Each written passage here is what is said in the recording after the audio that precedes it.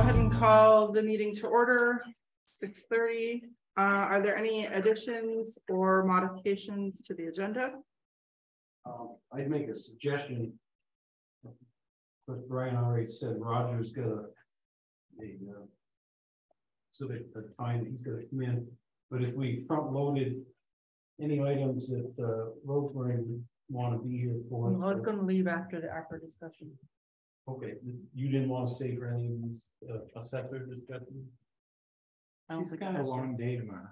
Well, that's what I was getting at. Yeah. Or I guess it'd be assessor and insurance.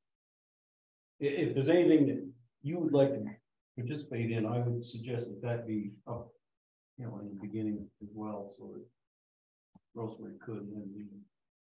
Do you want to be on both of those? I don't think I need to be for the insurance thing. Okay. The assessor. Okay, so we'll do assessor, then ARPA, then continue with it as is. Okay. And then we're going to move the sheriff's department up to be the first 1, 2. Okay. Any other modifications or additions? Brian, there was something else. What was it? We had the clarification on the social media policy and questions about the requested posting from racial justice and social equity. Okay, no. That'll come after. That will be it'll be number 6, the equivalent of number 6 on current on the original list.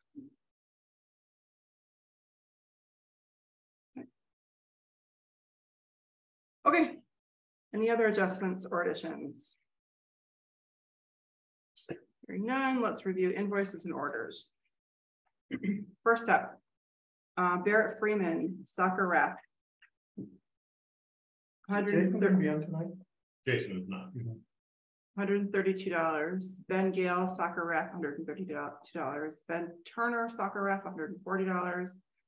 Brasso Fuels, a total of $655.26 with $327.63 due from the village. You can see the properties listed, but that's related. Total $13,000. 13,600. That's for all of these. So it's way down there. Oh, okay, sorry. Let me go through them. Holcomb is $792.16. Library is $636.51. Millhouse is $327.63 for the town and the same for the village. Town storage building is $341.03 for the town, same for the village. The town diesel tank is $6,337.83 for towns, $1,516.55 for village. Town garage heat, $2,986.72 for a total of $13,607.09. Chris Turner soccer ref, $35. Roger Connor soccer ref, $90. Country Home Center for beautification supplies, $302.52. Also spray paint for soccer, $593.40 for a total to the Country Home Center of $895.92. Fisher Auto Parts, lawn and garden tube $742, grease $146.67, supplies for winter parts $500, used $24.54 for a total of $678.60. G&E X10 extinguishers, $122 for the town garage, $27.50 each for food shelf. So each meaning village and town.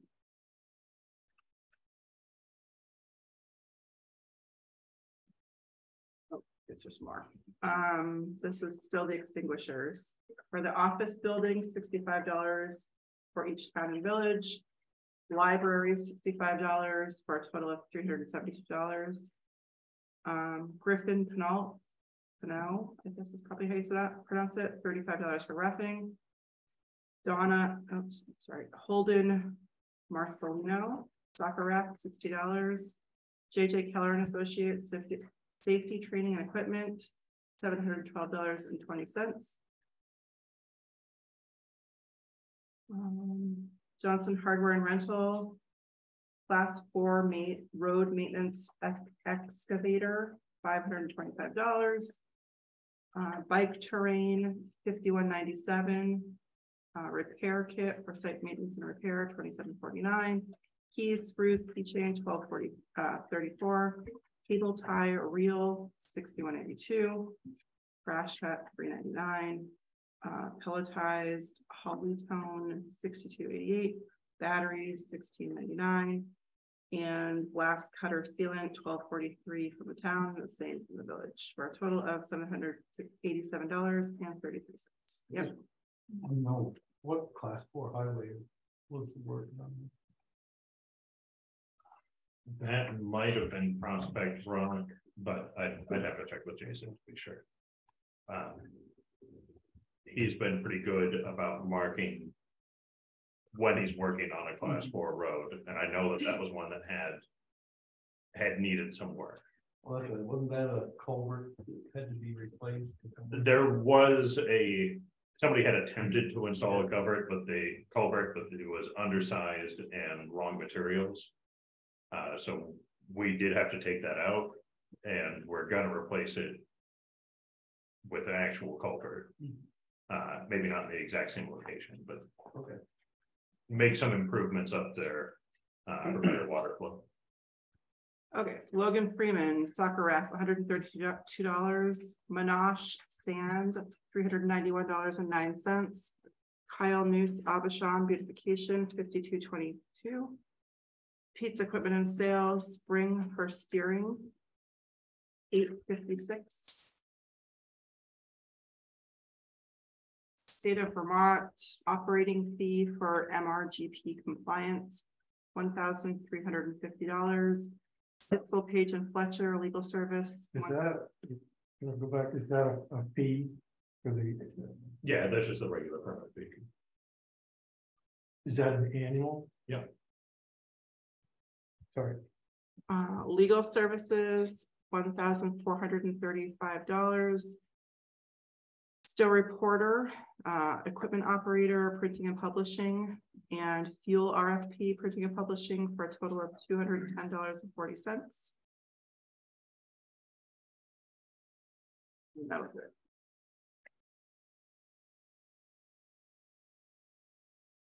Review and approve minutes for October 12th and 17th. Moved as presented. Motion in a second. For a second out there. Second. Any discussion? I don't remember which minutes it was, but did you get my email about the I think it might have been the 17th. It was for the one for the 17th.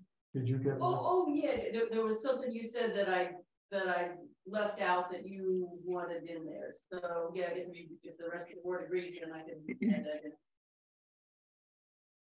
I don't know if you copied the rest of the board on that email, but I saw it. I saw it. We all saw it. Yeah, I think the whole board was that. I think I saw it. The 17th is also the meeting where I motioned the last item, not Eric. Eric didn't motion it and then vote against it. Oh, I had both names. I had it twice. Although we could leave it. That happened before. See if anybody else picks it up. Right. Matt Kinney. So the last motion was made by Evan, not Eric. So would you be amenable to the addition of the language pertaining to the Yes, blinking? and being able to removing my name from making a motion. I didn't say that. Okay, we have a modification, and it sounds like you seconded. Are you agreeable to that? Okay, all those in favor signify by saying aye. Aye. Ayes have it. Select board issues and concerns. So Jason's not been again tonight. Are you gonna give us an update on the Viking? I can, yes. Okay. In the whereabouts of our grader. I don't have an update on it. Do we have, I know it's a sealed bid process, but are we allowed to know if there are bids in for the grader? Has there been any submitted? I don't have any bids on the grader. Yet, but the due date for that is still a decent ways out. Right. Related, we did receive some interest and one proper bid for the fuel RFP. And we have received at least 3 applications for the highway operator position. Was that an open-ended job posting, or was there The end date was today. rest of that? Good candidate, strong candidate. I believe so. I haven't fully reviewed them. I intend to do that process kind of, I suppose it's a good time to discuss it. Because we've got a couple new board members who weren't here when we last had a good, strong public works supervisor. The way we used to do job interviews before was that the highway supervisor and I would do the first round of interviews, and we would bring what we thought were good candidates to the select board for final decision. But then we would do the first round to take out any candidates that were. Are there any Really not objections to suitable. that? Nope. Nope. Okay, sounds like, go for it. Good. Okay.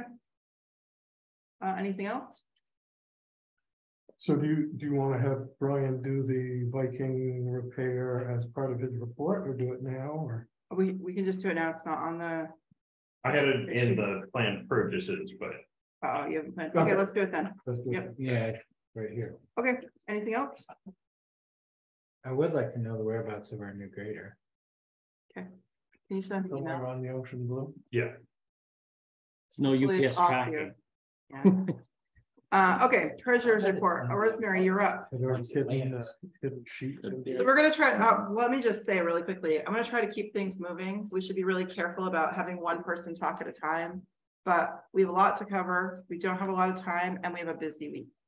So let's keep things on a roll. You could talk, please do. Just don't talk over each other, and let's make sure it's worth saying. Rosemary. I don't have a lot. We got the settlement from property valuation review on the self-storage suit. And a new tax bill has been sent to Mike Lazar. And they agreed with our settlement agreement. Okay. And the list, I have 1 errors and omissions from the assessor. It's between Gary Sutton and Kip Sutton. Apparently they missed a transfer last year. They split a piece of property in 2021. The lot went from 27 acres to 10 for Gary. And a new lot for Kip for 17 acres. Gary's assessments went from 231,600 down to 213,700 for a difference of 17,900. And Kip's went from 0 to 79,900. Basically a wash. To our good. $900 difference, it sounds like.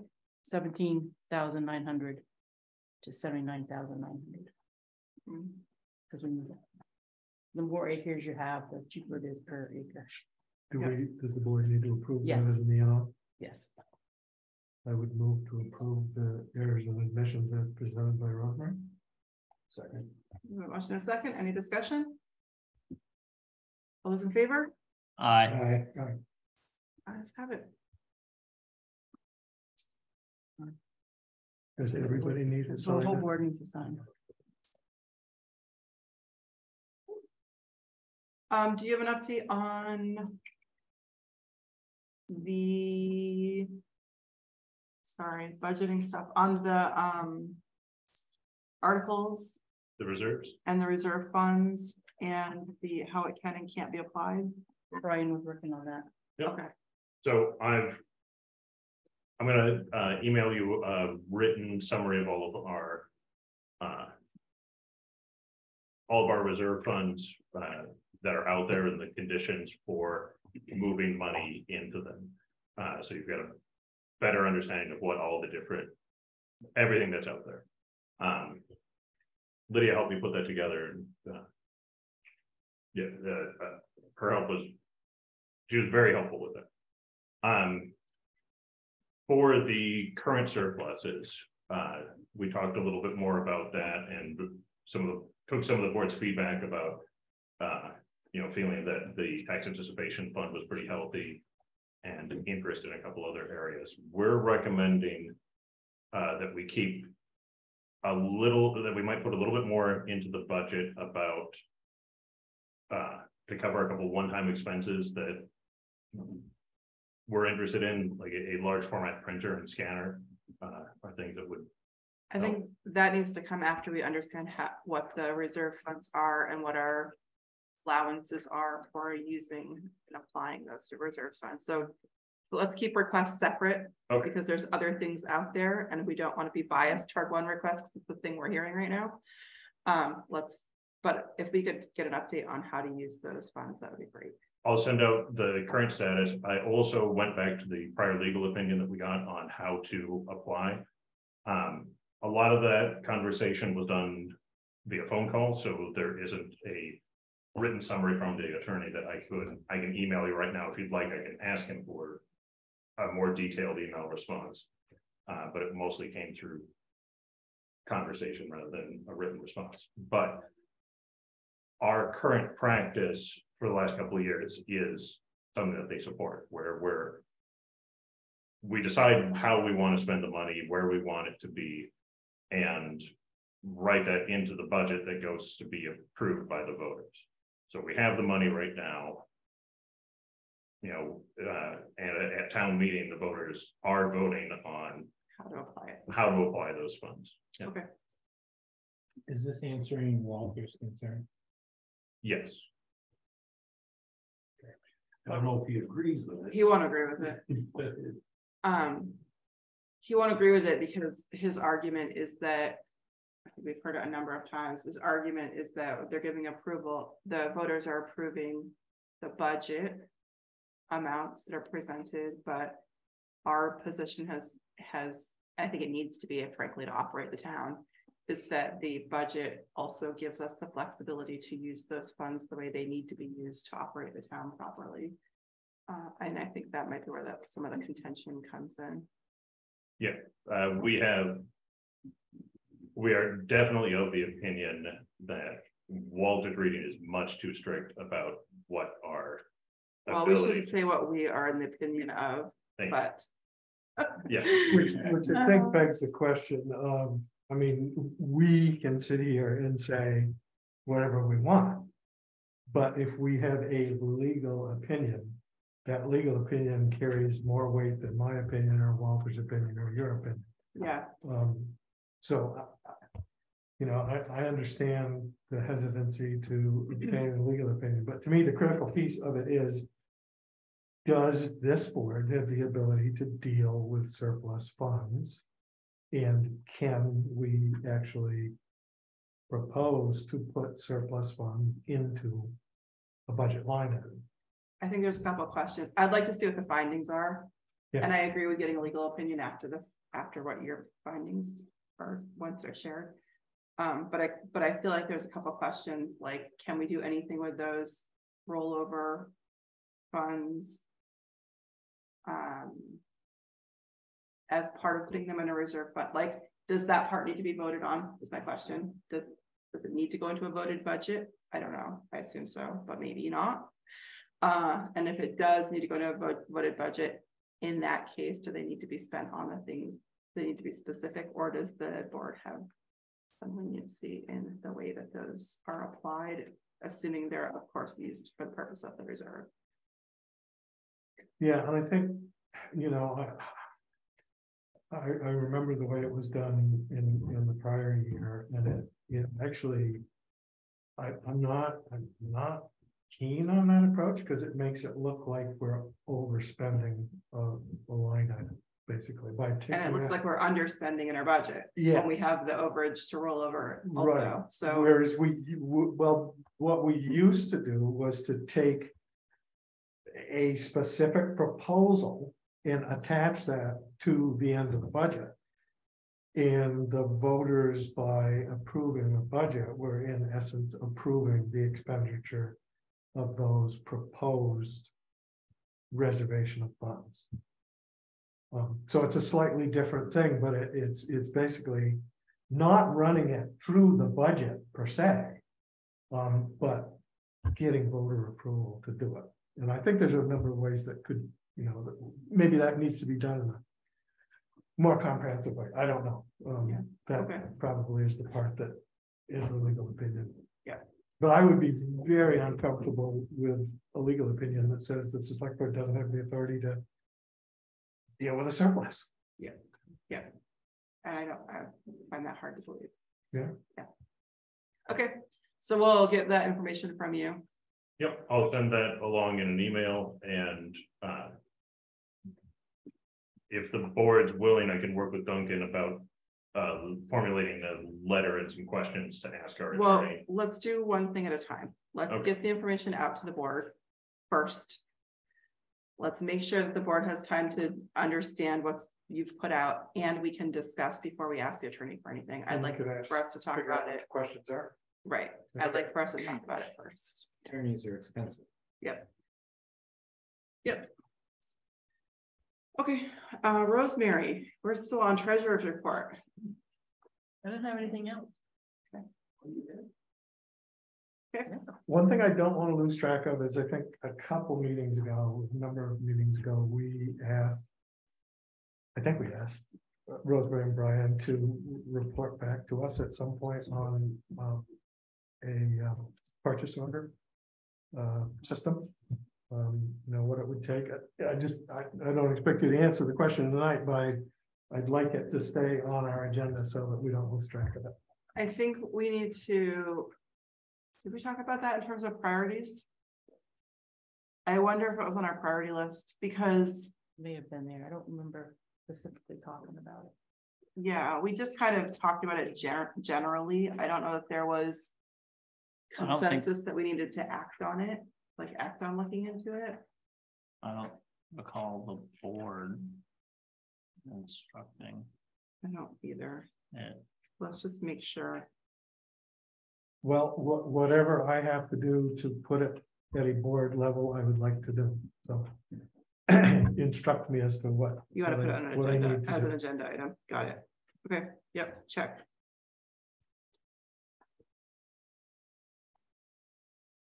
Okay. Review plan purchases.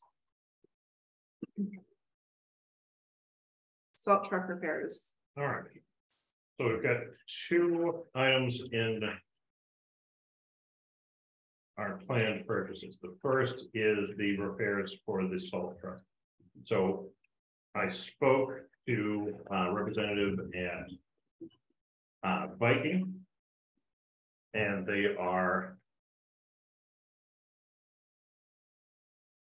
their position is that this was chiefly caused by the problems we're facing, chiefly caused by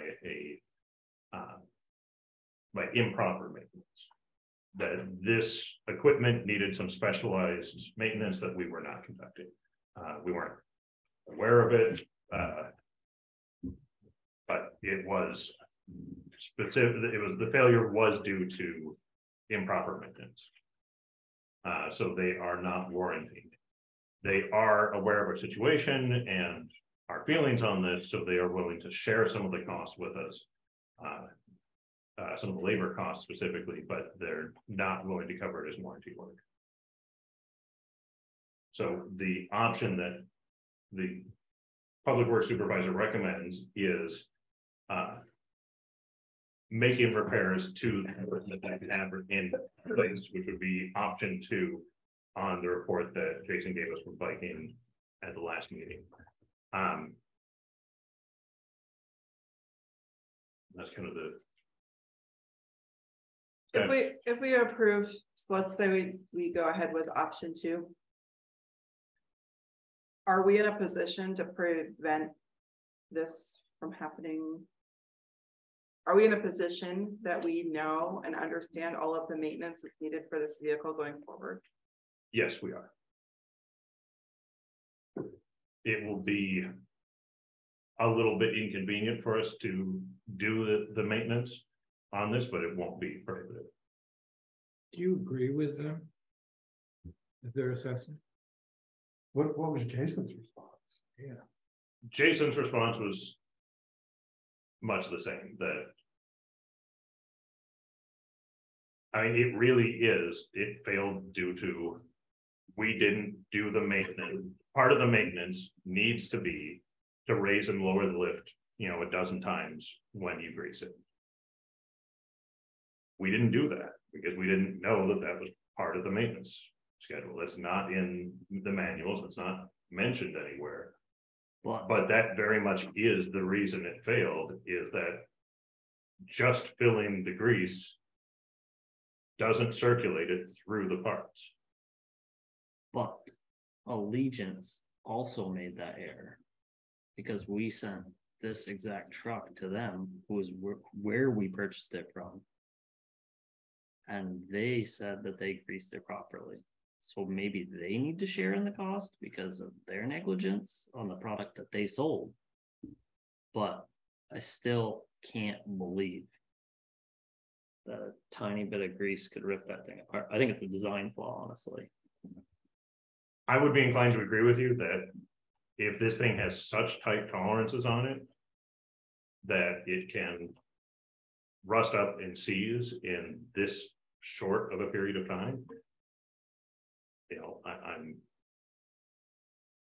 I'm really displeased with the product, but there isn't, you know, unless we. No, sorry, I think I understand what you're saying. You said that they're willing to share in this, but I don't really see where there's any sharing. I just see bids. It's not like they said it's going to be a $5,000 job and we'll split it down the middle. No, that isn't covered in the options that they sent us. I can get a more detailed report when we have I can get a more detailed invoice from them that shows where they're sharing costs with us. Is this the final cost after shared costs? It is. The 3,200. Yeah. I guess my problem with this is I don't think it's, when I hear maintenance, preventative maintenance being done on it, putting grease in it is preventative maintenance.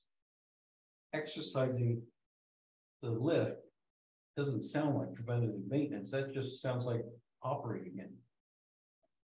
I'm very troubled that less than a year old and they're not willing to stand behind their warranty. In my opinion, I believe it should be covered by a warranty issue.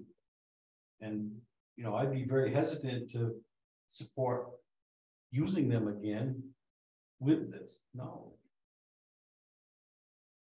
I think that, yeah, the next time we're outfitting a truck, I would very much like to consider some other options besides biking. That I think their warranty is very broad, and I think that this fits within their interpretation of their warranty. But that, yeah, that doesn't mean I'm happy about it or that I want to use them as a vendor again. Do we have a history of using them? Yes. So this is a company we've been doing business with regularly. They want our business and they're reneging on $3,200. That's why it's as low as $3,200. So the $3,200 is the cost share price? Yes. And Allegiant, has anyone talked to Allegiance about this? I have not. Yeah, specifically talking to Allegiance about, that they said that they did the proper maintenance.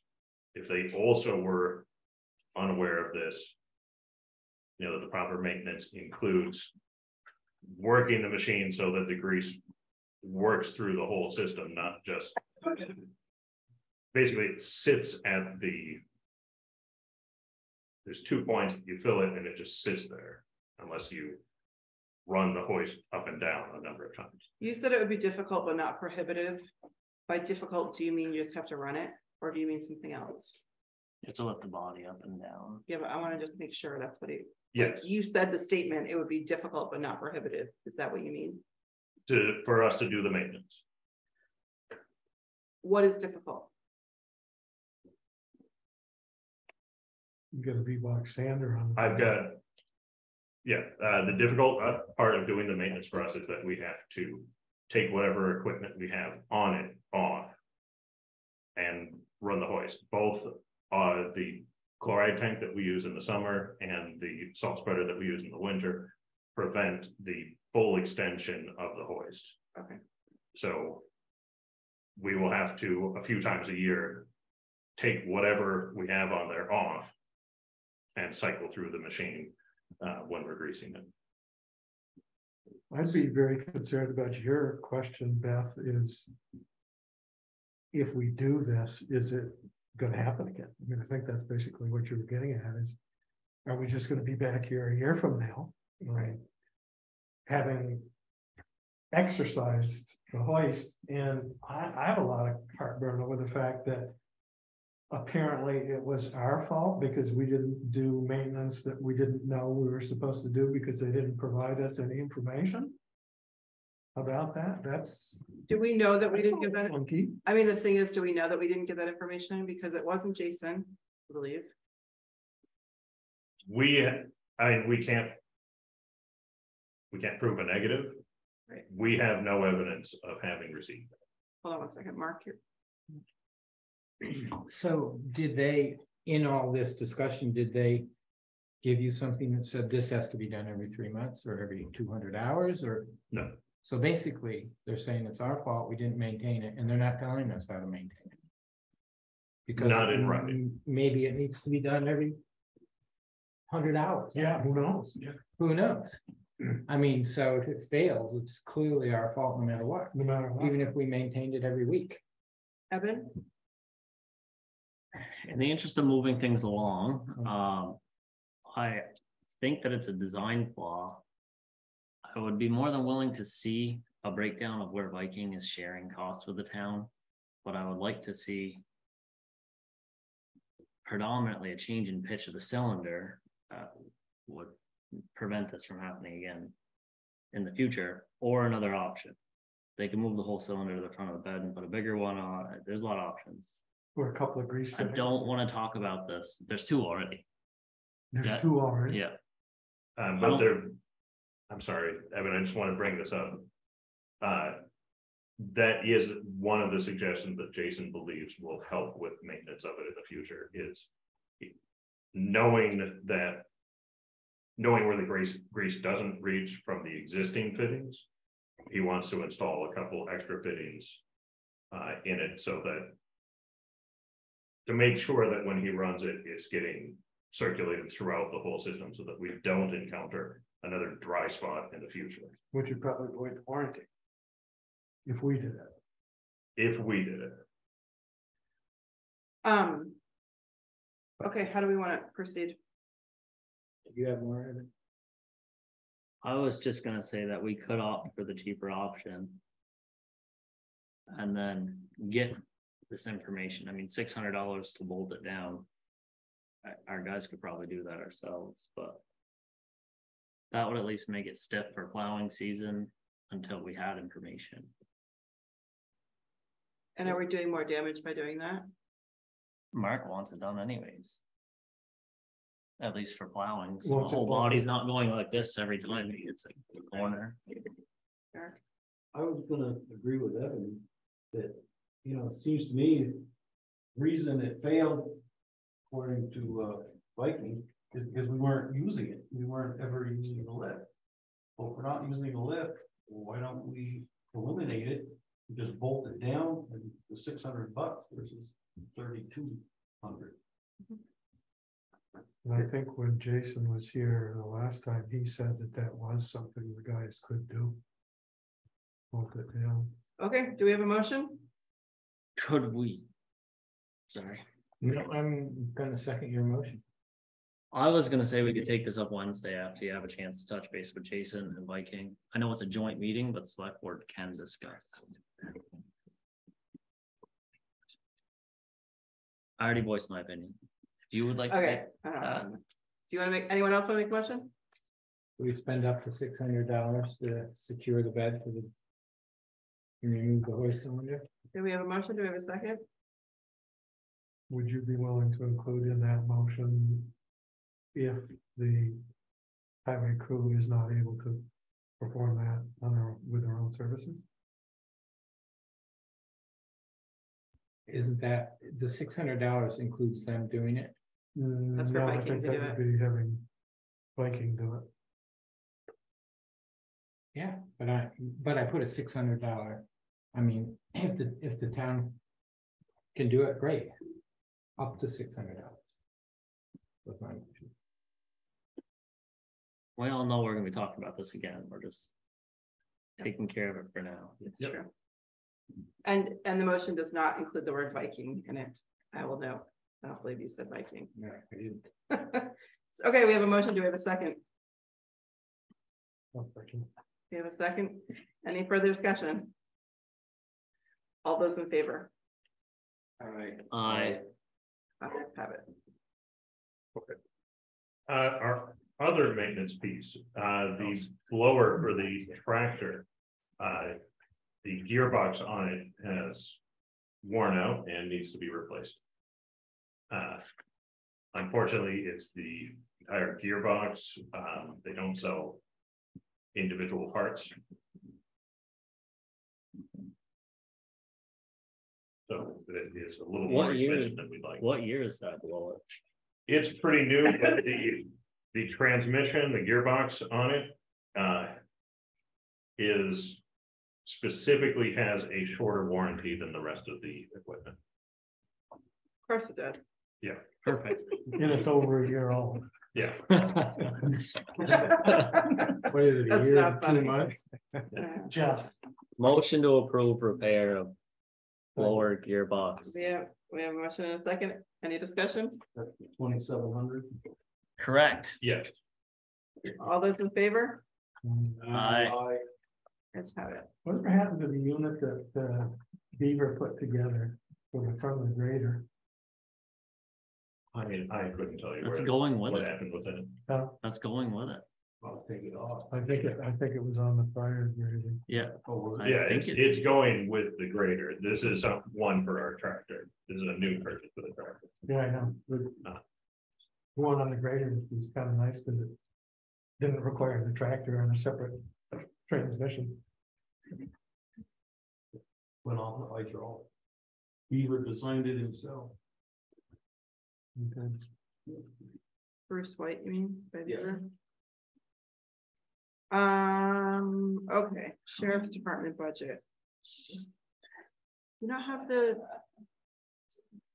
What am I missing? Roger, you want to drag a chair up there? It's literally the last page.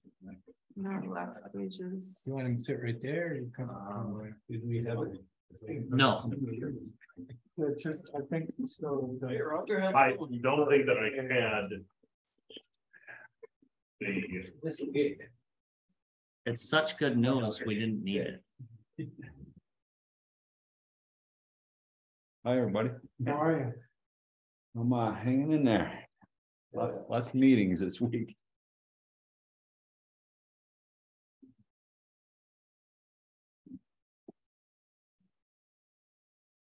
What? Sorry, Do you have some copies of the proposed? Watch it. I will have to. It went down.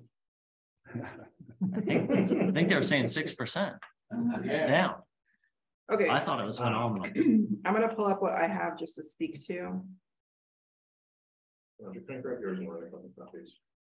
Yeah, so, Is that the version with the zeroed out 60? so what I got is the 3% version that would leave 60 hanging, then I got an 8% version that takes care of everything, and then Yeah, we want those two, in definitely. the And back, then I got what it would cost each town. Yep, So sounds it's good, 3. perfect, thank you. You need the communications too, or? Yeah, Brian needs copies of that one for you. I think we should, for the communications, we can pick that one up next. We can pick that one up Yeah, next because I'm time. having a meeting on that one. Yeah. We're having a meeting on that one in December, 1st of December. Okay, so long story short is I'm gonna just speak to this off the top of my head because I can't find my file quick enough. Is that there's with a 3% increase, so carrying over the 3% that we've had for the past 5 years, if that 3% were to be applied this upcoming budget, it would mean that operating costs would have a 60,000 something. 60,000, little over $60,000 deficit in operating,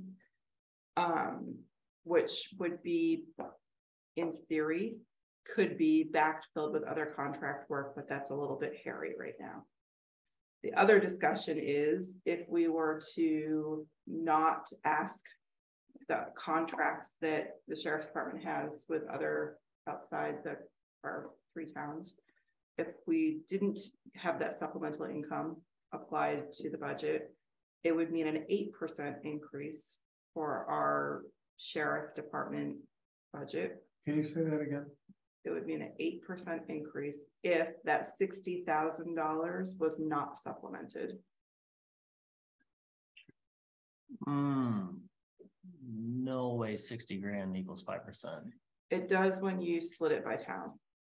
But I mean, talking 5% of the 400,000 and change. That seems really high. Are you talking Just the 60,000 and getting rid of Elmore and other contracted services? That would get us to 8%? Elmore's included in the overall the revenue for the bucket of work. So Elmore's already factored into the numbers. I don't see how 60,000 works to 5%. Raw numbers. 8%. So it would be Well, an 8% increase to each town. But he's saying that You're going from 3 to 8, which is 5.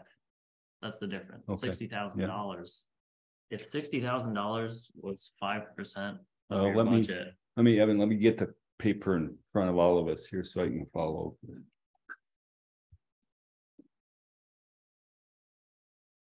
do you know what your entire operating budget is I will. proposed? Okay, thanks. okay, 2023. So the total operating budget for 2023 is 1.347. Yeah. Get that communications.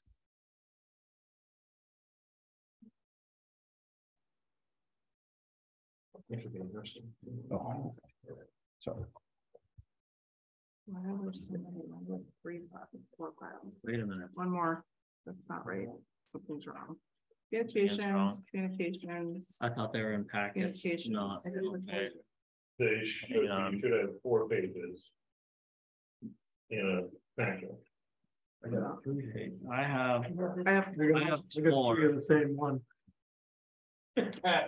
Oh, no, I don't. I have 2 of the same one. Do you have communication or patrol? I got patrol. Yeah, there's communication. Can you pass those back this way?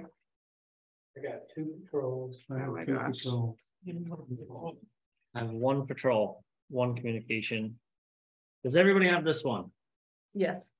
There is the patrol, by the way, that says 8% in this box right here, Rosemary. 8% in this box, or 3%. Yeah. There's So two different versions. that's why we have 2 I don't patrols. So Oh, did you say 3? 3. Yeah, that's Here you go, here's a 3%. I've got 3. I need the 8. Here, you can have this one. Give an extra 8. That's mine, just sharing. Oh, thank you. Holy cow. Okay, don't ever do that again. Do not just throw papers. That's clearly can't handle it. Okay. So let's start with the 3% page. Okay, patrol 3%. And we're looking at the 23-24. 23-24 is the budget year range that we're looking at. I was confused by that too, but yes, that's what we're looking at. So that's less than the 22-23. It is. 2.16% less. Yep. So if you look at the bottom section, on the box at the bottom, it has a grant, it has a credit, it has special investigation unit, it has another credit for Elmore, and then it has our 3 towns broken out. The very last line is that supplemental amount we were talking about to begin with. The 60,144. Yes. So essentially, if we have a 3% increase for Johnson, it ends up being $526,433 to us. If we take away that 60, the revised amount is $551. Sorry, $551,988. So it's a $25,000 difference. Why does that look like 40,000? 511, 551.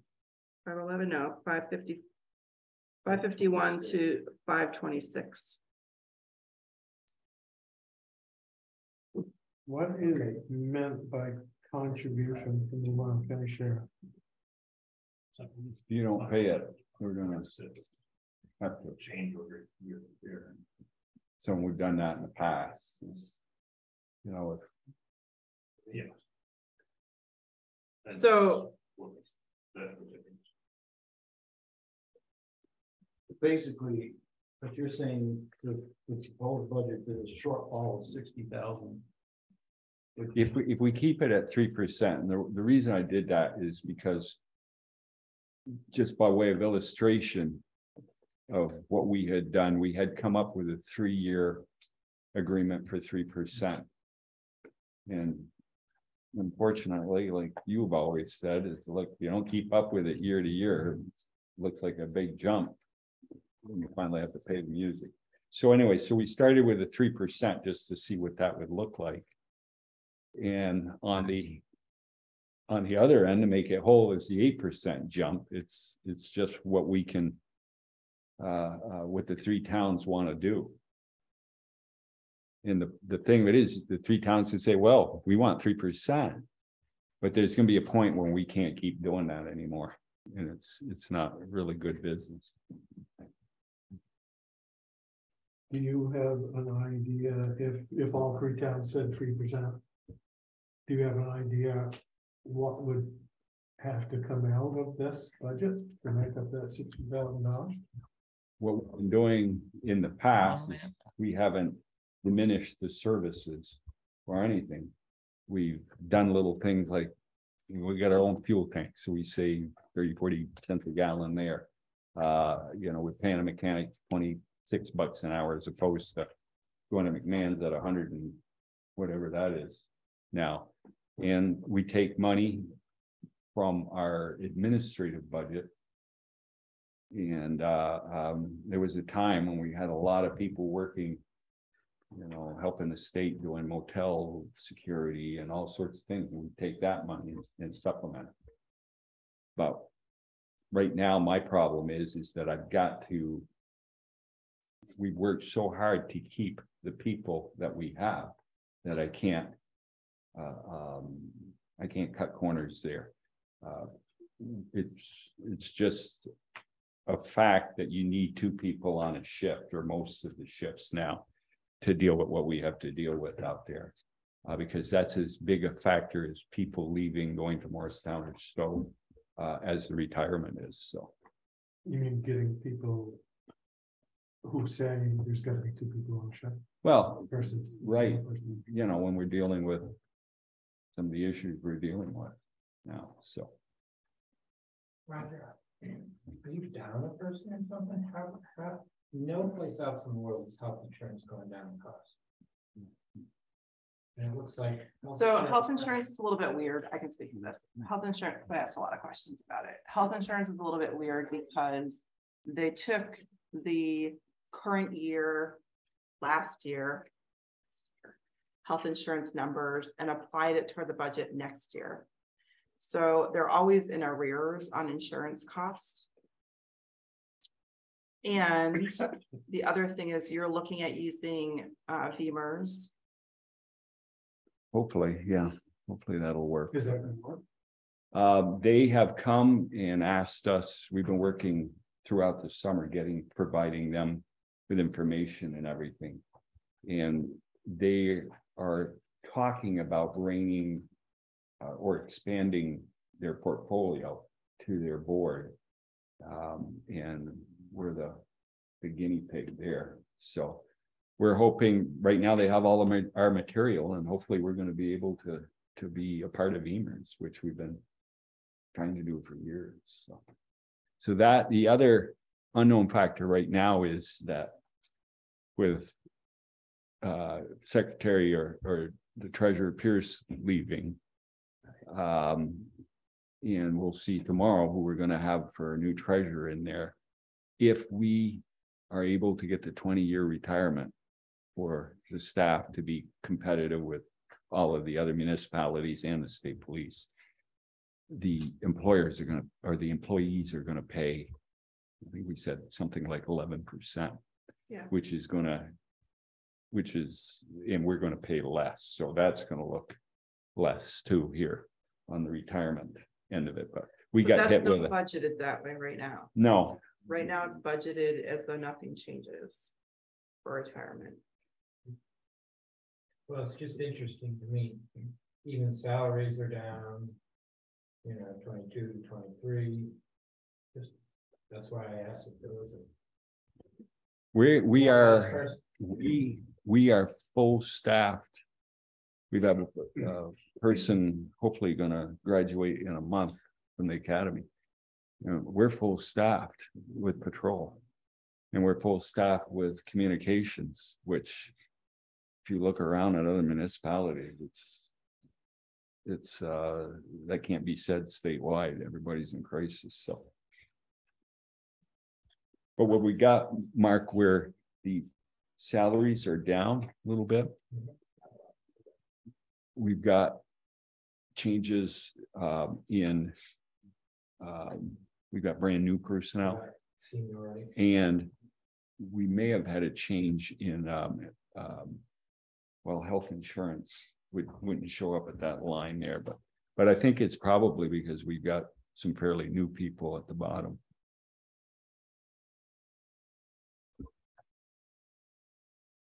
So the way, I don't know that tonight what you wanted to do.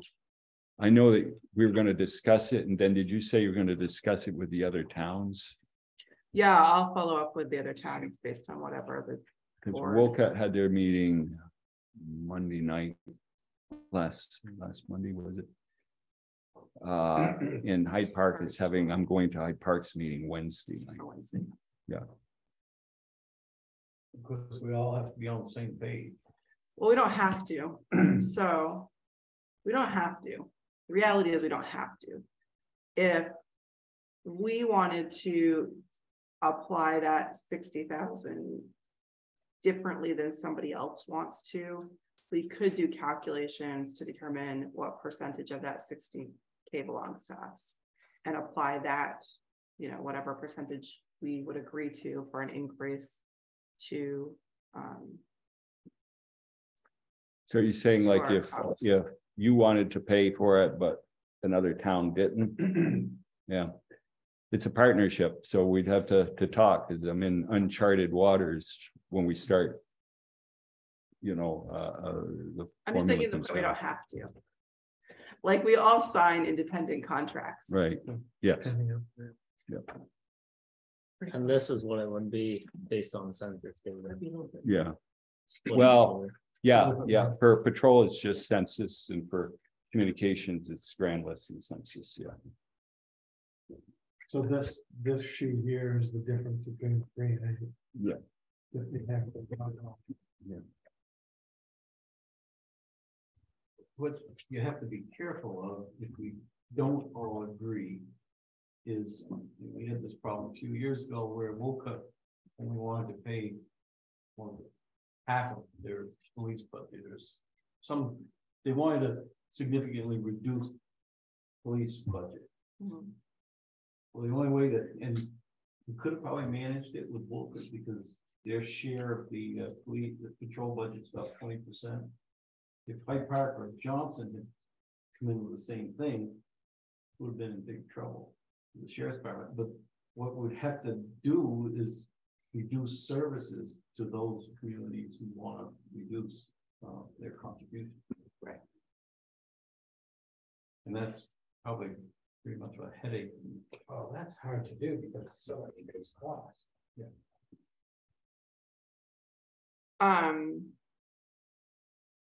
So what do we need to do there? So what are your thoughts on the 3% versus the 8%? Rosemary, I'm gonna ask you if you can do a quick calculation. Maybe Evan's already doing it. Do we know if we went with the 8%, what their cost would be to taxpayers? A little more than a cent. A little bit more than, okay. The difference between 3 and 8. Yeah, pennies like Yes. 22. Just what the 8 is. With a 3%, it would be, That would be about 2 cents It'd be a couple cents probably. from the 511. So what's a penny raise in Rosemary nowadays? About 22,000. So the increase Would be a penny and would be a penny and change change. of the increase from 3 to 8. 3 to 8. The 5% that you were talking about. okay, what's the board's thoughts? Or do you have other questions?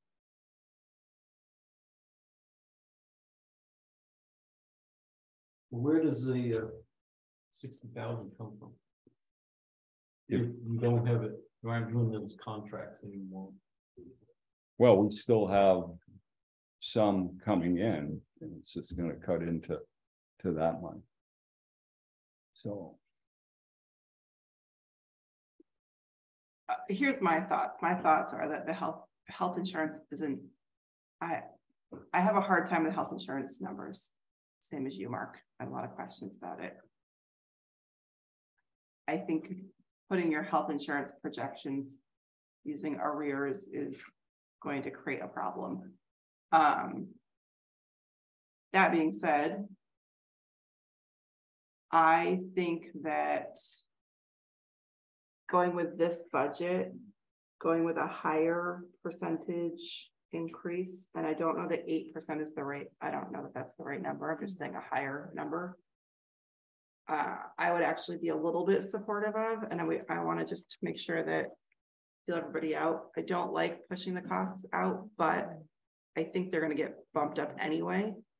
And I would be more comfortable bumping them up a little bit more this year, because I think next year it is going to be a little bit of a shocker. Is there any, I'm sorry. I'm Are you done. done? I wasn't trying to speak over you. Is there any thought in possibly trying to do another 3-year contract? Shooting more at the 5%. That way towns can each budget and the sheriff's department would be biting off. You would be biting off less than the 60,000 this year, but at least in a 3-year period, that would give the towns the ability to budget for 3 years plus catch the sheriff's more in department line. Yeah. up with the patrol budgets. if I had, Cause that's if I had your help with Kara, because we're losing Norm, our accountant, she's retiring. I think I'd love not to have to do this every year. That the whole thing is guessing. you know, where we're gonna be.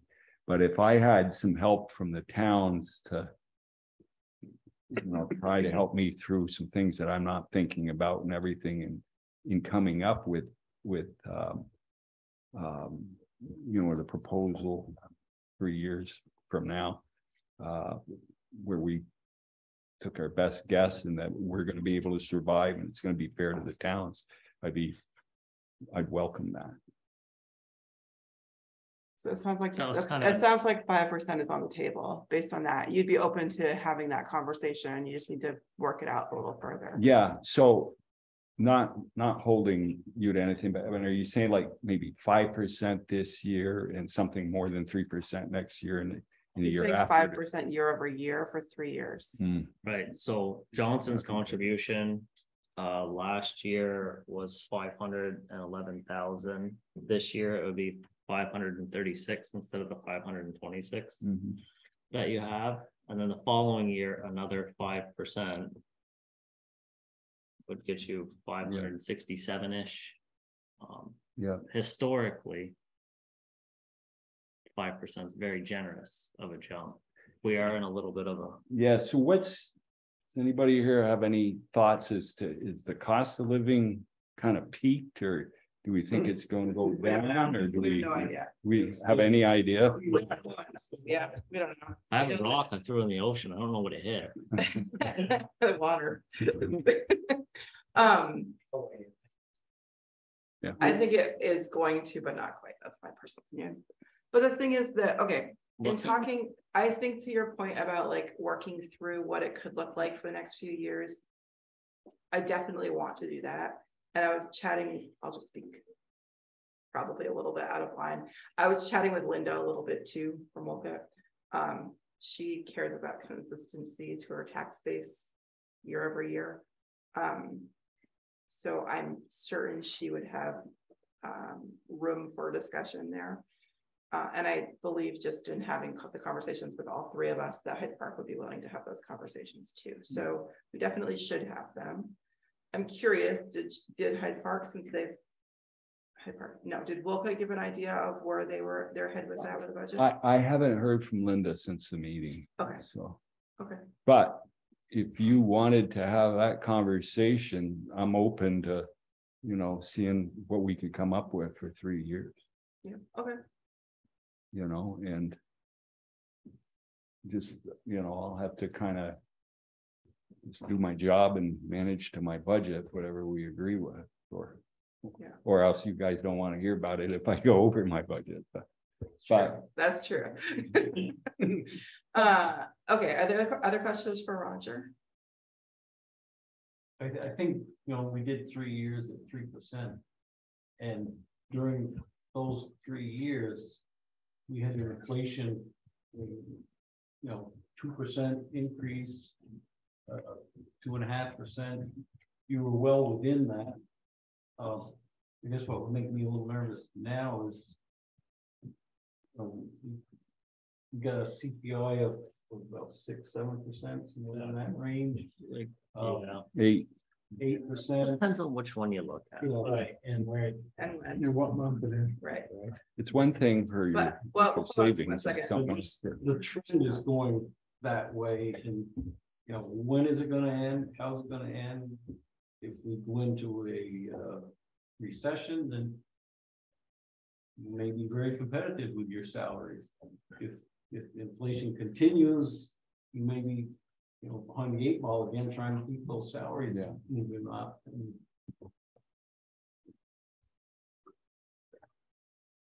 Well, So you're supporting more? Well, I'm just saying 3 years in this time, I think is a little bit of a bigger unknown than it was 3 years ago when the inflation was just steady. How about a concept of trying to tie something to the CPI? Or some reasonable rate of inflation. I would only be supportive of that if it were tied to the previous year's CPI average over the last 12 months. That way, in December of 21 or 22, I guess, we could look at the CPI of December of Prior 20. Yeah, I agree. And I think we we could properly budget. I think we need to look at trends over a longer period of time also. So, where are we landing? I think if it is tied to the CPI in some fashion, we need to be able to budget. Because we know it's about. I understand, but the CPI is going to fluctuate over time, and I would prefer personally to have something that is more trend based than CPI based, so that we don't have those ebbs and flows on cost. So when you're meeting with Wolcott Mhm. and Hyde Park, are you meeting as the Sheriff's Department Advisory Committee or just as a budgetary committee? Just, yeah, no. Just our town reps for budget stuff. For the It moment. sounds like the other two towns gotta weigh in. I think 5% is very generous and would catch up in 3 years. As long Would as you I be manage supportive it. of that, Duncan? Yeah, in theory, you know, if we go 8%, I'm gonna personally have some heartburn with going to the voters with an 8% increase in budget. Yep. You know, and you've heard me say it before, Roger, you know, it's what, 28% of our total budget? It's a lot. You know, that, it's a lot to ask our taxpayers. I mean, I know it's a valuable service and all of that, but when the rubber hits the road, it's a significant portion of my budget. Yep. Okay. So So it sounds like generally you would entertain the idea of 5%. Eric, what do you think? And Mark? Yeah, I'm fine with 5%. Okay, so Even 8% would work. But I would like to. This is my first full budget for the town, so Yeah. I don't know how this is playing in with the town. I don't know how much the town grand list is growing.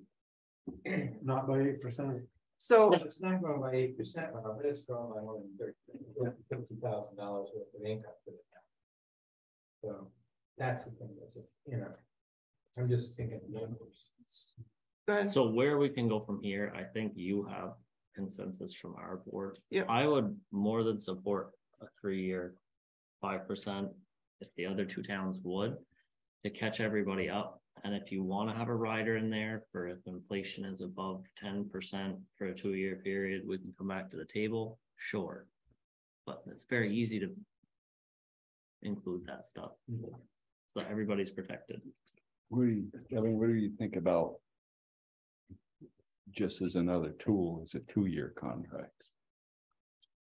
Just because of the unknown aspect of it. Let me just put it this way, I'd be open to that discussion as well. If it was just too much of a, you know, crystal ball shot at what it's gonna look like in 3 years, so. Okay, so I'll take it away to work with the other boards. We'll reconvene with you at some point, and then we'll go from there. So Wednesday, I meet with Hyde Park, is that right, to tell them what we discussed? in Yeah, I this think meeting? I'll send an email tonight to Brian and Linda both, just so they have a general idea. Okay. Yep. Well, thank you very much. Oh. Sorry, just do we want to talk communications? Yep.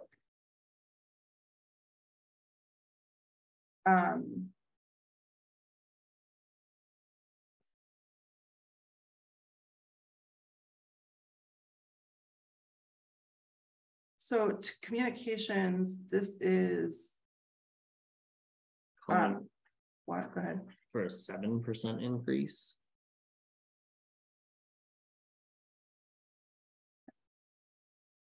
So can you speak to the communications piece? This is the total budget, right? Right. Right. Total assessment. Yeah, I don't have it broken down into you know, what each town's going to pay. We have the Sheriff's Advisory Board that is, they deal pretty strictly with the communications budget, and each town has a member on that, and that's when they vote on it. So, and really, you know, if you just go down Who is through. our member? Oh, it's you? Have you been going? Okay. But we haven't met before. Yeah, because of COVID. But yeah, we had a jump in our our salary portion, I think, and that makes up, quite a bit of the jump. Well, it's also insurance, like your insurance bumped up a lot. You have workers' comp that was raised significantly, hospitalization insurance. But it's really important to know what the formula is for each town, because population grand list figures could change. And Yeah, and the problem that we have with that is that we don't get the grand lists until January. And then the budgets are already out by then, so. Usually it goes down slightly after we get the grant for Johnson. For Vermont County still pays just over half of the budget. But also we have supplemental income coming in from Hardwick, Greensboro, Berry. And there's something that I'm working on right now with the 911 board, in which the state police is having a very, very difficult time with their Westminster barracks. They can't staff enough people to take 911 calls. So I proposed dedicating one of our call takers to do nothing but strictly sit in a chair taking 911 calls, including ours. And I propose that they pay that full salary. So, but we'll see how that goes. So the other thing that's going on is the state police or the Department of Public Safety saying that they're going to, they want to get out of dispatching for local fire, EMS, and police. They just want to dispatch for state agencies. So they've been working on setting up regional dispatches. So what that means for us is there's going to be fire departments and EMS and everything looking for dispatch services. Question is, how much more can we take on without having to add overhead?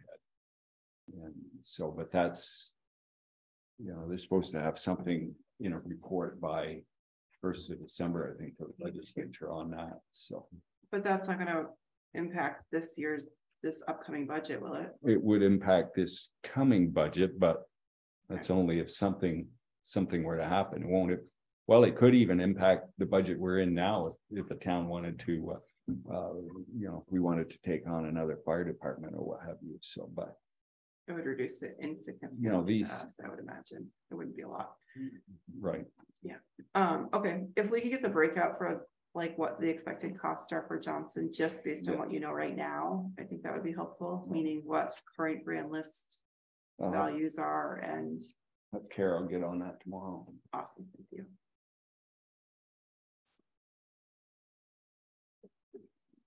So the situation where we want Stowe's grand list to grow. It is one Stowe and Morrisville's got a. And I had a conversation with each of their town managers on this, on the 7%. So. Okay, I'm gonna. Is there anything else that we need to cover? Sounds like not. We'll likely pick this up again in November in a second meeting because we'll have more budget discussions then. So, okay, thanks for coming in. Okay, next up is 1, 2, 3. Proposed municipal partnership for assessor services. Is that already? Yeah, we're skipping down and then we're going to pop back up. Confused me. Thank you, Doctor, for your comment. Do you want me to tee it up just a little bit? Or? Yeah, please. Yes. Okay. So in your packet, you should have a copy of an agreement for services. Page 21. Yes.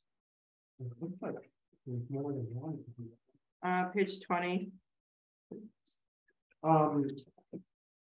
So essentially, this is very similar to what we talked about conceptually at the board meeting where you said go ahead and go to the next step. So this is basically the next step. And I had included a spreadsheet. I think that got mailed out or sent out to everybody. Which gave some estimates of what we thought, our cost might be. I think it was in the vicinity of 25K. Thank you, Rick. It doesn't look like it got included in that packet, which was fine because that was my spreadsheet. I had asked Tasha to give us some indications, and I think that email of hers also went out to the board. That's on page 20. And that's on page 1. That is, okay. So that also was replacing that one, but that's all right. Yeah, there it is, yeah. So essentially what we're asking tonight is, Hyde Park has approved. Wolcott is, going to be voting at their next board meeting, and it sounds like. So their last board meeting last week, probably. Okay, so, and I haven't heard whether they approved it or not, but, all the indications from Linda was that they were gonna, agree. So really, what I'm hoping to get tonight is concurrence of the board to authorize that, to sign the agreement. Any discussion? Thank you for your work on it. Yeah, and the other thing that we need to do, we don't have to do it tonight, but we do need to assign, if all three communities agree and the LCPC board approves it at their November board meeting, each community will have to assign one person to represent their community in this class. Yeah, we don't have to do that tonight, but When is the LCPC meeting? it's their November meeting. I think it's the third Tuesday. Or Tuesday, so just before Thanksgiving. Okay. Okay, do we, Rosemary, do you have it? Yeah, probably, but let me just ask Rosemary, do you have any questions or concerns on this? Yeah, I sure. think it looks like it might be slightly cheaper than what we're paying now. Excellent. So I make a motion to authorize the chair to sign the agreement between LCPC and the member towns of Hyde Park, Johnson, and representing Johnson. Do we have a motion? Do we have a second? I'll second. We have a second. Any discussion? All those in favor? Aye. Let's have it. Thank you very much. Yes, Thank you. Do they have somebody heat up? And also thank Tasha for us, please. I will. She's put a lot of work into it. The answer to your question is that seems to be a changing landscape.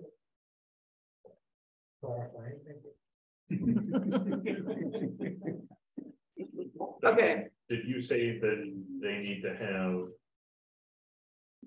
I guess it's the third Tuesday, so we'll have a meeting before Third then, Monday. regardless. Yeah, they need to know that we have basically that we plan. I can let Tasha know tomorrow that the board approved it tonight and authorize Beth to sign. I think that's basically what they need. Perfect.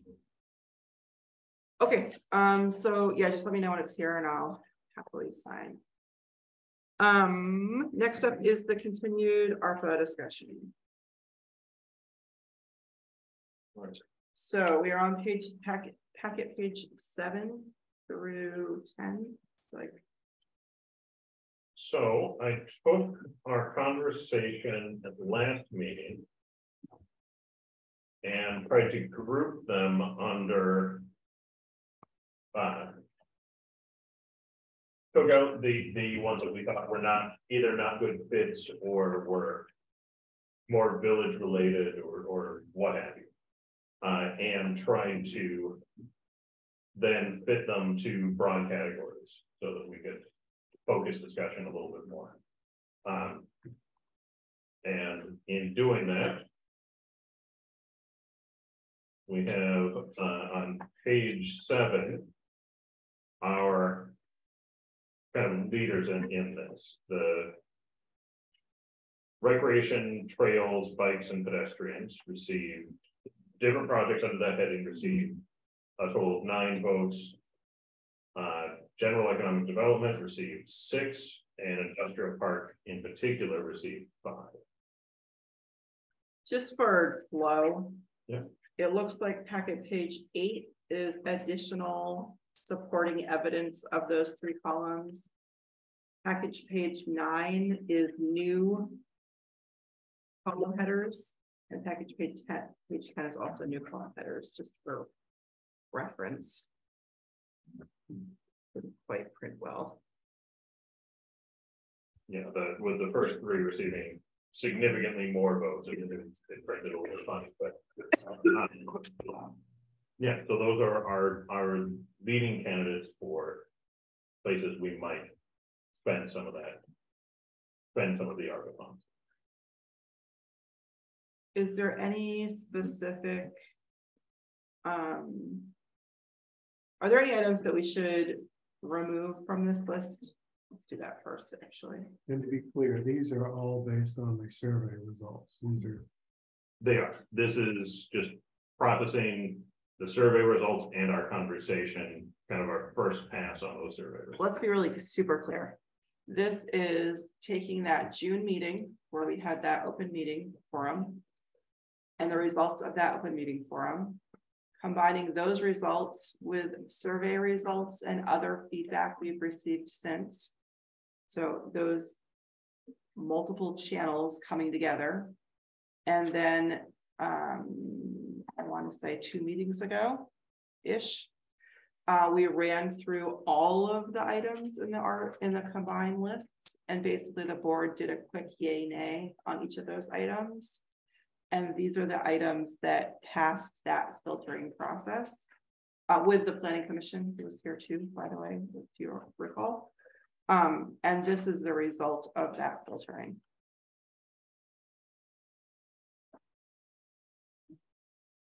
That's a lot. I think, I mean, the specific question was what can be removed. Yep. I think to assist with renovating existing rental houses using ARPA funds is probably a bad idea. Okay, let's talk about it. Any objections to or differing opinions? Page 10. I'm starting from the bottom. Way to make it simple. Yeah, so let's vote. So there's one vote on that, the housing. Is there anyone who feels strongly that this should stay on the list? And if so, why?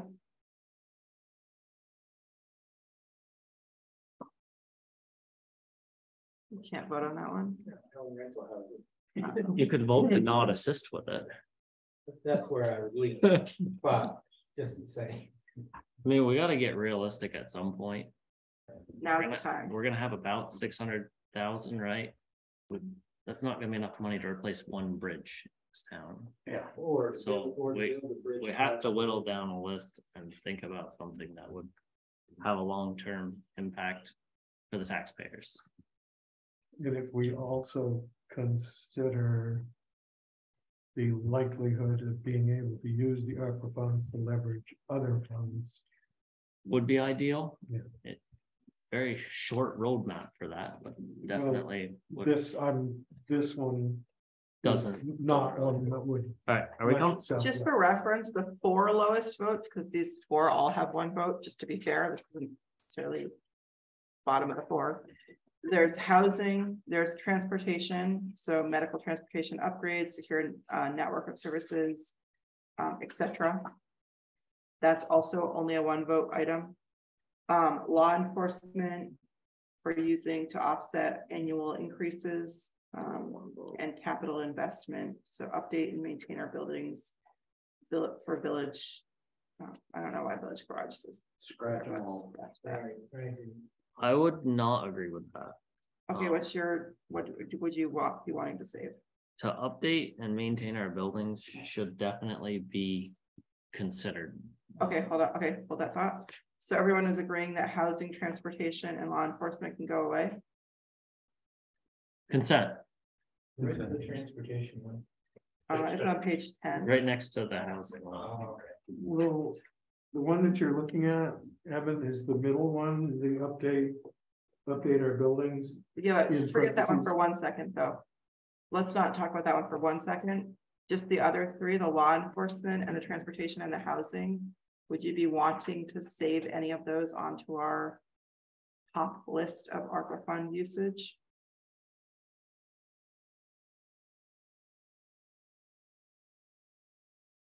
Given the conversation we just had about law enforcement services, I'm not entirely sure that, You're not feeling that one?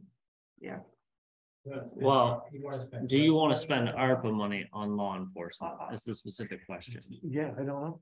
I mean, I think the jury, for me at least, I think the jury's out on that. Okay, so you're okay with leaving that. The last two, medical transport and housing, can we strike those? Get rid of those. Okay. Everybody's already agreed. Page 10 could be taken off the list. Okay. We're getting somewhere. Yeah, so law enforcement, let's talk about that for a second. What are your thoughts, Duncan? All things considered, I wouldn't want to use ARPA funds unless it were, you know, a last resort. We're talking earlier about surplus. You know, I would certainly be open to the idea of using, you know, dedicating some of the potential surplus in a budget towards an offset of that. Ideally, I'd like to see some stabilization in that. And cost, it's a big number. Yeah, it's a big number, but the question is, ARPA money for it? again, I would say, you know, to me, that would be an absolute last resort. For the use of ARPA funds for all of the reasons that we talked about before. Would you ever use, I'm gonna rephrase that a little bit. Would you ever use ARPA funds for law enforcement over rec stuff? Economic development stuff, industrial park stuff, beautification?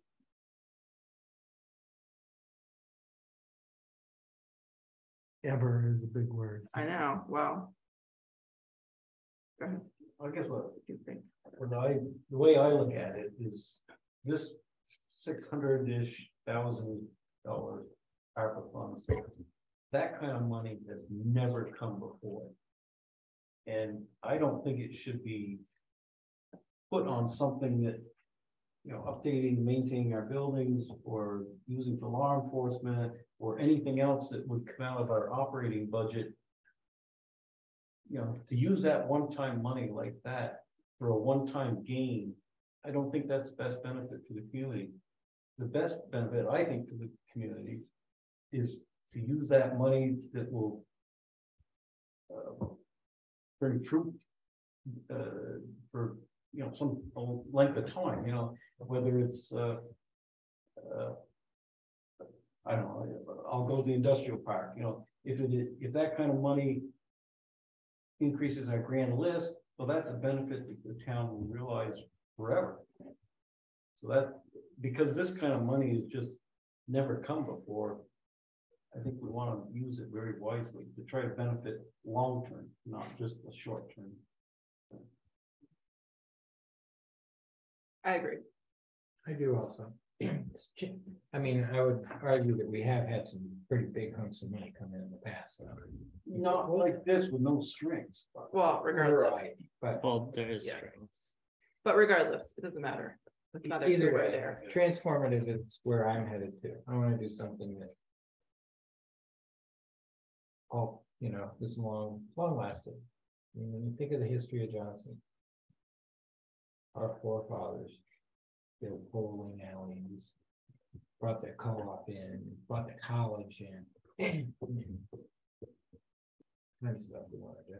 And if we're just generally speaking, I wouldn't want to see the ARPA funds used for something that there are other funding sources out there.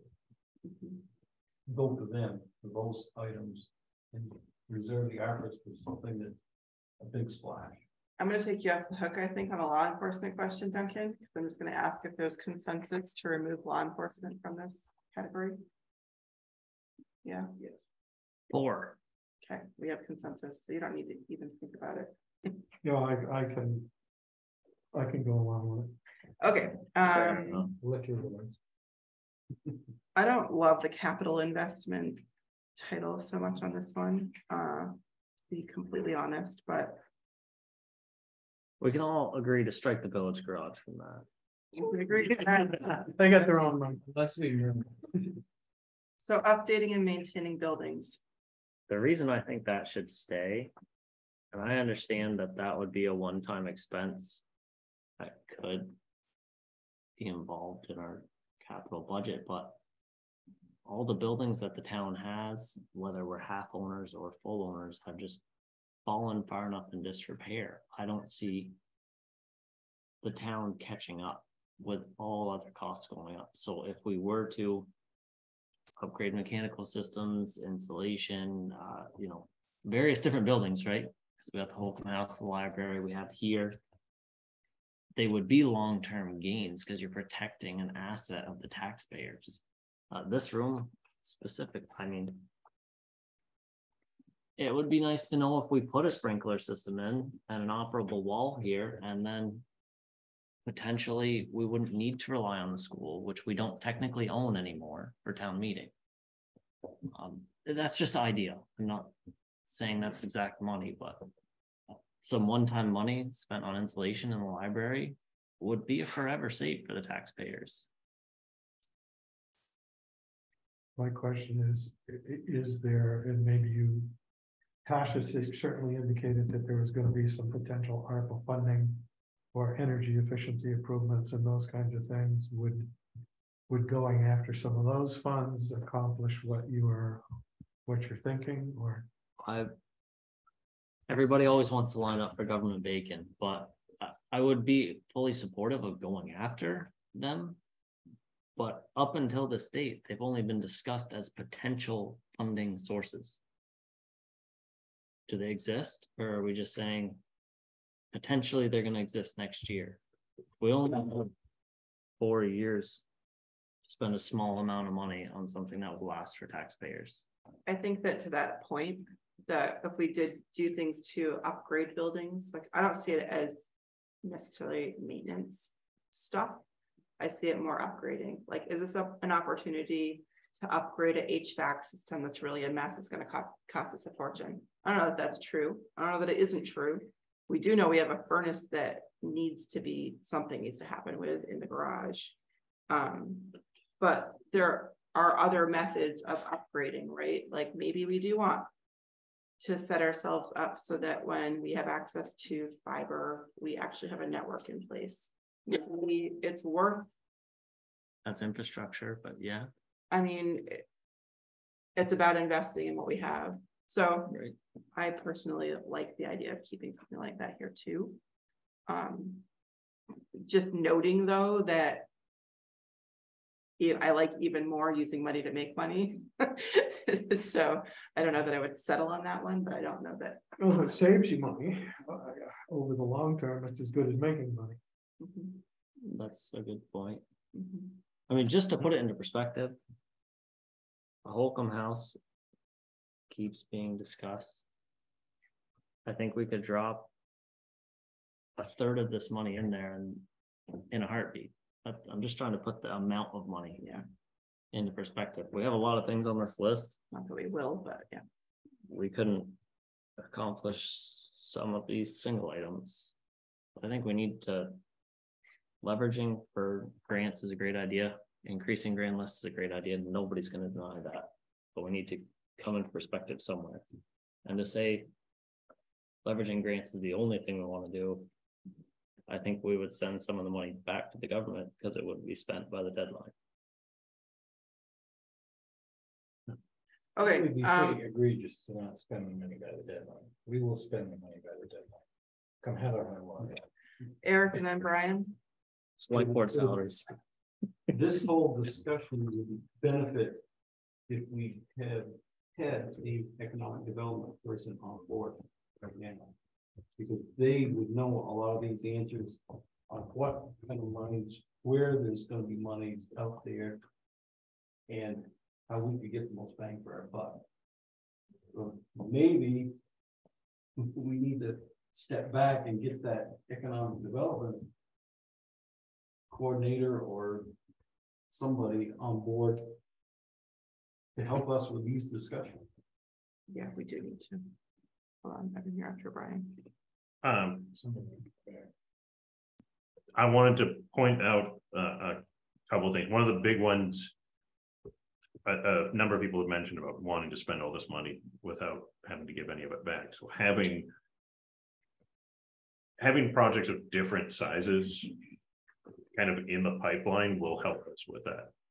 So that if we end up with, you know, we're going to spend most of it on something like the light industrial park or whatever, and we have a few $1,000s near the end, it'll be kind of nice to have done a little bit of planning on some upgrades and some smaller projects to make sure that we don't give any of it back, that we can use the whole thing on different projects. So I think that including this is yeah, something that made the cut initially, and I think it's a pretty good idea because there's a lot of things that we can do that are relatively low cost, that would either be energy efficiency improvements that would save money, or quality of life improvements like the wireless networking, or one thing or another that might be a good way to use a little bit of money that doesn't fit on higher priority projects near the end of the life cycle of the money. Interesting point. Yep. Okay, Evan. To Eric's point, it almost lit a light bulb off before you even said it. Right. Good. We have money in our budget for economic development. If the board thought it would be a good idea to use some of that money to hire an ARPA expert, so that we can know the whole train. No, maybe not. Did you lose your thought? Because I'm going to go to someone else. If you I go to somebody else. Scott. Yeah, thanks for getting on this. So great list, awesome things. I wish we could do them all. But it hurts the rubs for me, being able to travel around quite a bit in Vermont. I've met tons of people who used to live in Johnson or are ready to leave Johnson. And the two issues that keep coming up in conversation are high taxes. So this should be the backbone of what we're talking about. And affordable housing, single family housing. And we don't have any of that to offer. They're heading north to our northern towns and then carpooling even further. They were sort of frustrated that the housing market wasn't better in Johnson. We're sitting on an industrial park, it's great land. I really don't agree with setting that up as like industrial park. MSI is building a brand new building down on Route 100 for a place. There's open buildings in Hardwick, in Milton. I'm not sure what the occupancy rate is right now in Morrisville for industrial space. What we need is single family homes. We have land. It would put things back on the tax roll, which would be extremely helpful. It would get people into town. And I realize having a pretty town that's inclusive and has all the bells and whistles and bridges and potential pools and all this other stuff, it's all great, but there's no place to live. So I think, you know, for the board and for a lot of residents who are struggling to figure out how to buy housing in Johnson, having that as a possibility, you'll see people start to show up. You know, developing the town, I think, in a really good way. So I wish the board would let off the steam a little bit for light industrial. Think about single family homes that are affordable, not big mansions, like little, you know, 1,200 square foot homes that people can actually afford.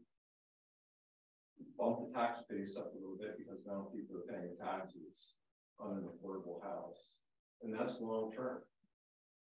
You know, East Johnson happened way before I showed up in town, but somebody had a vision where, you know, people need to live somewhere, and it worked. The village is pretty dense. I really don't see a lot more going on within village limits for single family homes. But again, you know, the town's sitting on a chunk of land that has been remained vacant for years. I think we might be working on the 10-year note. I'm not quite sure on that. Seems like about 10. Pretty close, because we're almost done paying it off. Yeah, Yep. so, when you go through this list, they're all wonderful, but think long term and what residents and citizens in northern Vermont really need at this point. And every time we turn on the television and listen to the governor, it's single family homes. There's no place where people can buy an affordable house. And, they're heading up north, they're heading up north, Greensboro, and North Hyde Park, and Lowell. And they're skipping right over Johnson.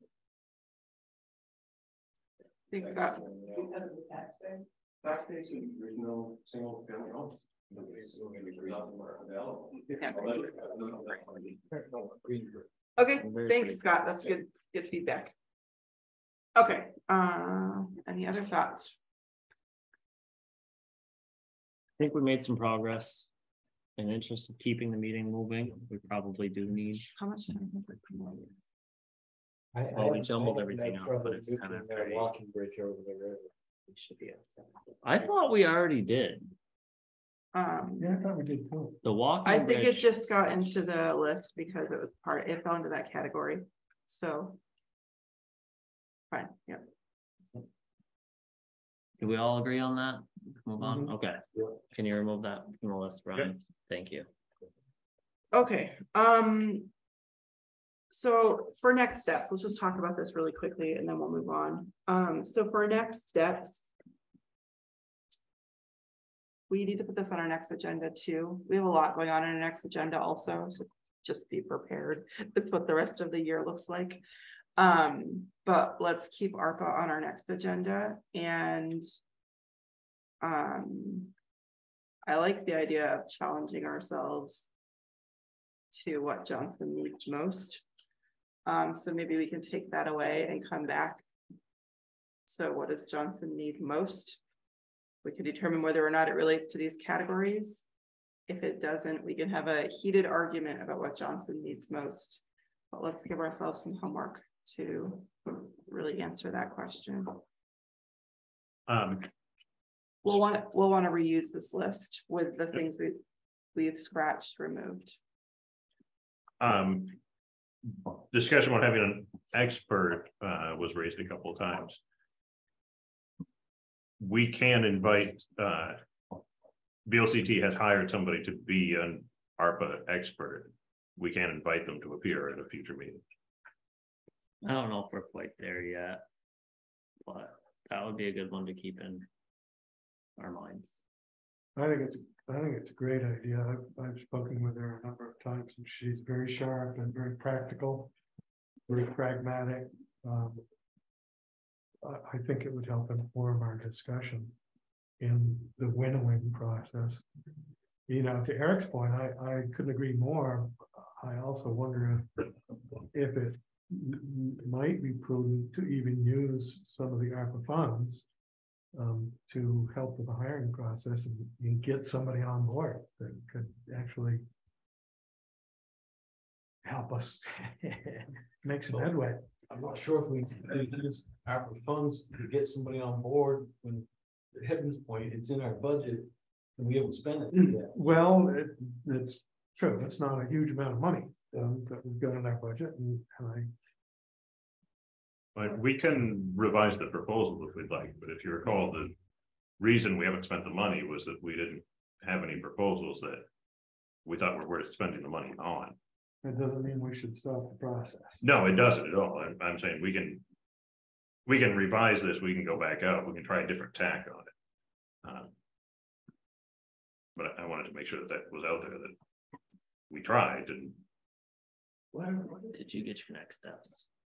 You must be talking to other towns. What are other towns thinking about using their ARPA money for? I mean, It pretty well runs a gamut of different people, different towns have different ideas. The guiding principle that we're all being told is that the best use of this money is on transformative projects. I agree. That But what, are you getting any ideas? about what other transformative projects are meaning different things to different towns. There isn't. I don't think I've met or seen a trend that really applies to us and what the different projects are. But I don't have intimate knowledge with what Poke around everybody. and see what other people think is transformative. What is the purpose of the VLCT person? Is her purpose just to be supportive, or is her purpose to help generate ideas, or is her purpose to be a resource for municipalities? What is her purpose? Her purpose is to be a resource for municipalities. Okay. Um, And do we pay for her if we use her? I don't believe so. There might be some paid services that we could ask her for, but I'm not asking to spend money. I'm asking for free resources. Yeah. And so I just there are free resources available. I can inquire for more details about what that entails. Okay. Okay. Maybe we should have her come. Okay. Yeah, I'm not intimately familiar with what they'll do for free and what the limits are. So if you could add that as an action to find out what the purpose of her role is, don't ask about like what they charge for and what they don't. I don't want to ask that question. I want to know what the purpose of her role is and how towns can use her in that role. So our board homework is, what does Johnson need most, and related to ARPA funds, and we will circle back and we'll have this. Is there anything we should eliminate right after that discussion again? If you want to think about that, and then we can have I do want to actually get into it and actually have, if we do disagree, actually have those hard conversations in the next meeting. Good. It's like that. Okay. Let's move on to the next. Right. So up next, thanks, Rosemary. Up next is the beautification committee mission statement. So this is on page 11. The Johnson Beautification Committee has adopted this, correct? Or they sent it to us for approval before adopting it? I don't recall. We approved as a board that we want to send it to get approved by the select board. So yes, we have approved it as a board contingent on approval. Excellent. Any questions, concerns, thoughts, or does the board want to accept it? What are thoughts? I guess because of previously this year, I kind of want to know what is meant by inclusive philanthropic opportunities. So inclusive philanthropic opportunities. Sorry. Okay. That means our micro mini grants, or our mini grants that we were giving out in the spring. So we'd like to continue that, but we don't want to limit ourselves just to that. So we didn't say specifically mini grants. And the inclusive part is that they were available to, we made it a really simple process for people to apply for.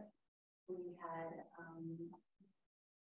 great success with it, and they were meant to provide seed money for private and public citizens and organizations to beautify their properties for all of us to enjoy.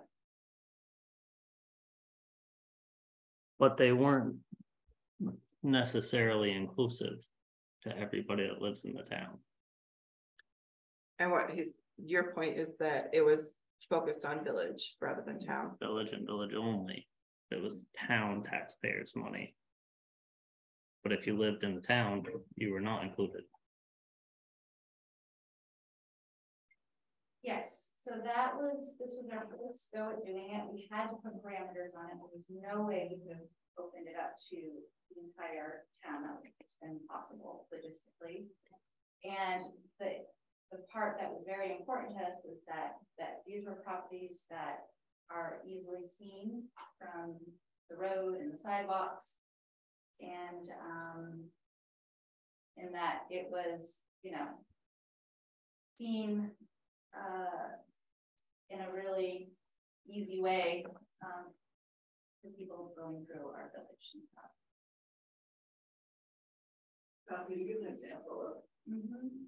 So the projects that we approved were on Railroad Street. We had a private residents, it provided seed money for paint to paint the front of their house, which we're starting to chip away, and that really improved that corner for Ridge Street.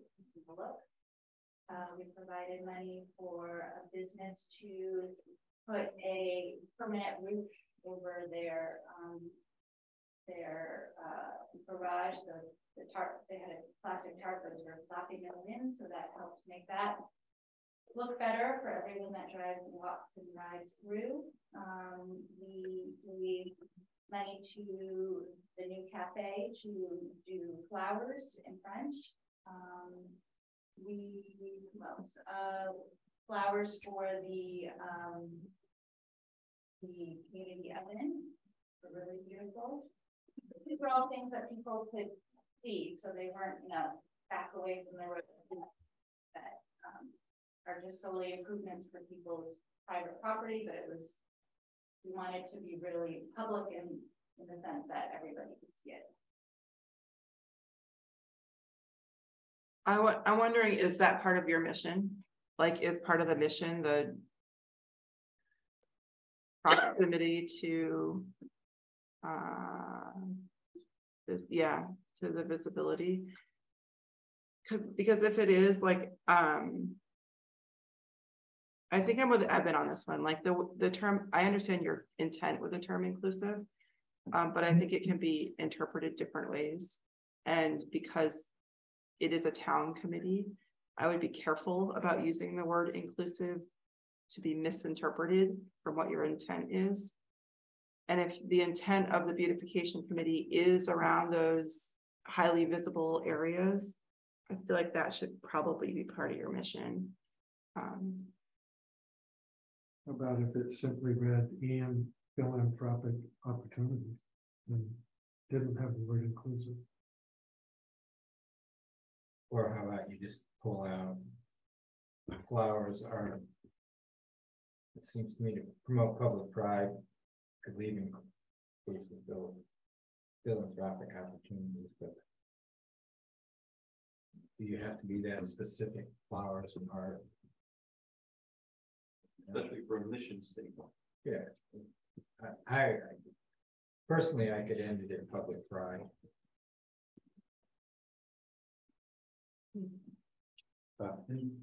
I guess maybe to Evan's best point,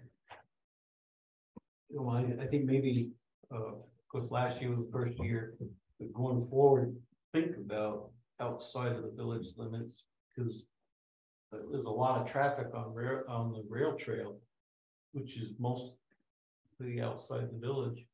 And a lot of traffic is properties that are visible from that rail trail. Out beyond Dog's Head somewhere, maybe a residence that could be spruced up or something. Was the mural actually in the village? Mm-hmm. Yes, That isn't. but most of the rail trail is outside. Yeah, I know that. Yeah. So there are places that are very visible, but are outside the village too. So I think that 100C. it seems like the feedback right now for the committee, Kyle, I think. Well, I'm gonna ask the board actually. Let me ask the board. Mark's statement about ending after pride. I think that a statement leading up to the word pride, including the word pride, actually is very mission oriented. And the things behind the word pride are action items as opposed to missions. What's that? Or examples of what that looks like. Yeah, you don't usually need an example in a mission statement though. Right. So I think the feedback, it sounds like I'm getting, do you agree with that too? Generals. Yeah, I guess. I think that's the feedback, I guess, Kyle, for the committee, if you don't mind taking that back, that if we take away the action items and end with the mission, which is about promoting, equality and I think we'd be comfortable with putting a period right there if that's what you wanted to put out. Yeah, okay. So it would be the mission of the Johnson Beautification Committee to work collaboratively with the better quality of content and promote public pride. Nice. Simple and sweet. I like it. Okay, it sounds like we have consensus. I don't think that we need to motion. Do we? Or If they're looking for. We have it, okay. we have it with other committees. Sorry, that's just sorry, that's me, not anyone else. I move as amended to adopt the mission statement for communication. Second. Okay, we have a motion and a second. All those in favor? Aye. That's a great idea. Aye. All those opposed? Sorry. Okay, you have your mission statement. Thanks, Kyle. Thank you for all the work around. Really looking good.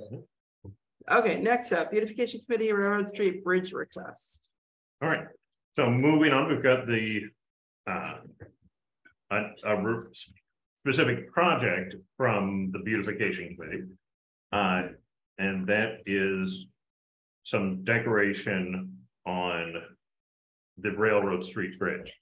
If you recall, this was suggested last year, but I think it was suggested a little bit later in the year where we were concerned about having time and availability to get out and hang lights, and we had other concerns, so we weren't able to do it. So it's a similar project to last year that's being brought again. This also includes the colored plastic flags.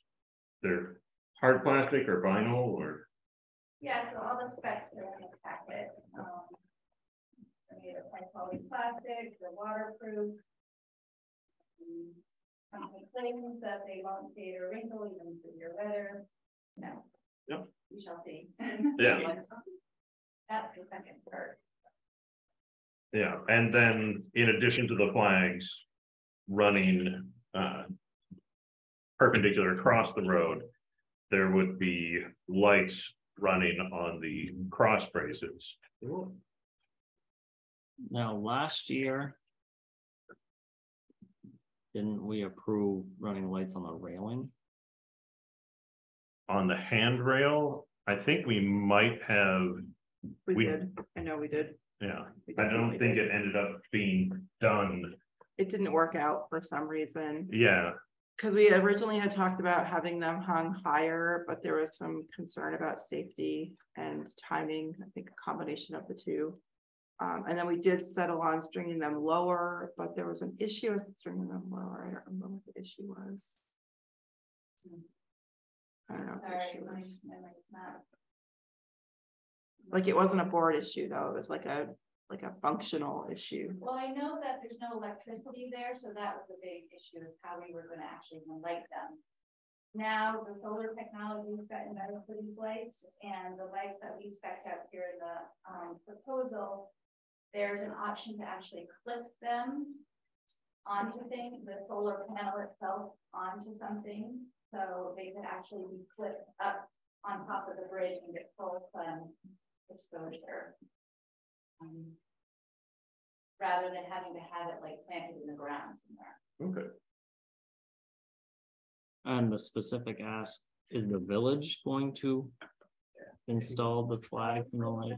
Physical logistics that I was hoping you could help me work out. So we do have $500 earmarked to the beautification committee in the village annual budget. We haven't tapped into that yet.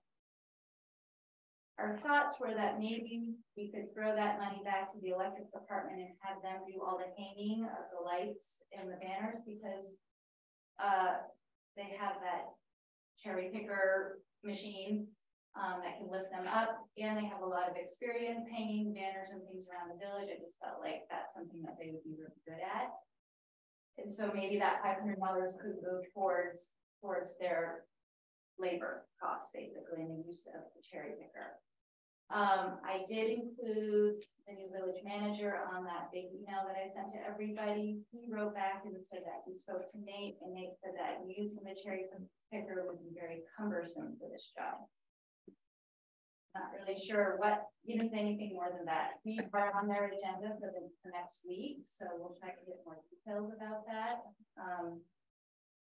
But that would be ideal, I think. I would love to hear your opinions on it. And Jason's not here, so I can't really pick his brain. He didn't respond to the email specifically about this. I spoke to Jason about this a little bit, and yeah, we kind of need to coordinate a little bit more about what is the village doing, what they're capable of doing, what is the specific ask for our public works team before he really knows whether he has time for it or not. It's certainly not something that he has said he needs to rule out. It's something that he needs more information about. Yeah. Did we run this through our insurance? Just make sure the time. At this time, we haven't really done anything with it. Just to clarify, what are you asking about the insurance? If we were to do work Just or liability, Do you know? for having some or just having things on the bridge like that. Okay, yeah, that's the Right. basic part. And what height would it be? Well, it looks like it's all coming from the. Right, but if you're underneath, is it 13 foot? 13.6. Yeah, okay, so if you're under 13.6, there has to be more posting for anybody that's running equipment. Hog trucks, one of them. What's that bridge at?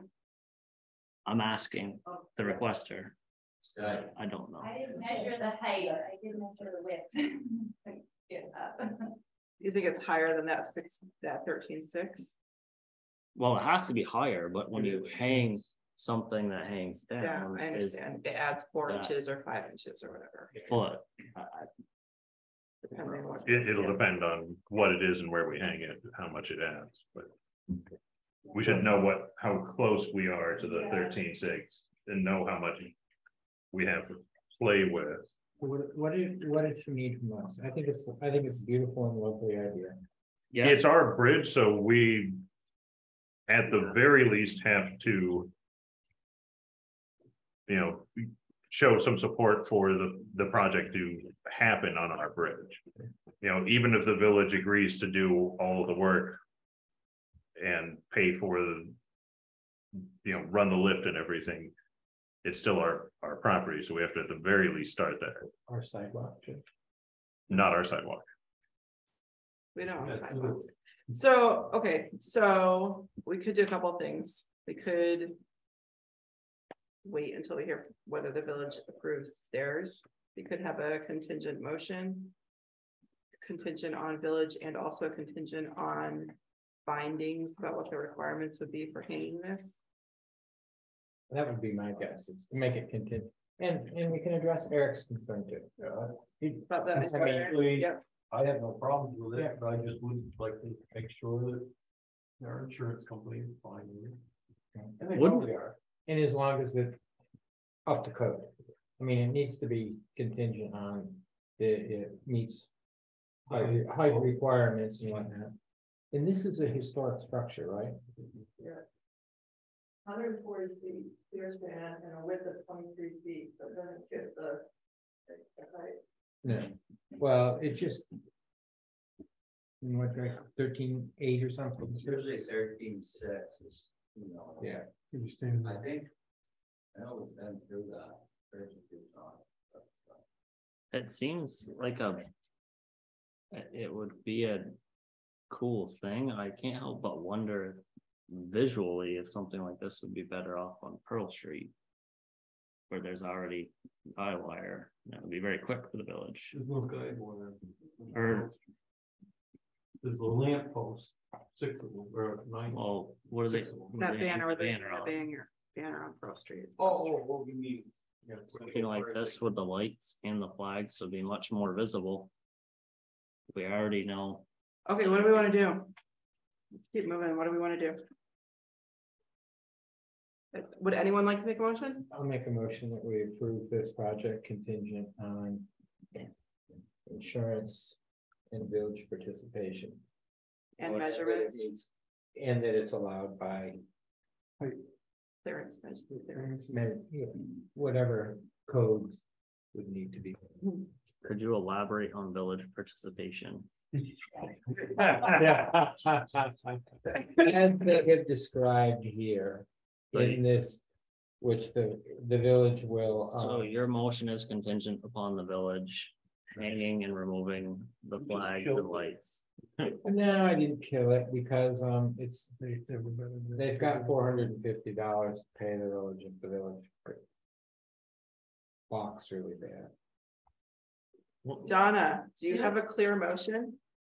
I think I do, yes, the project contingent on, the village agreeing to remove the flags and lights and, insurance.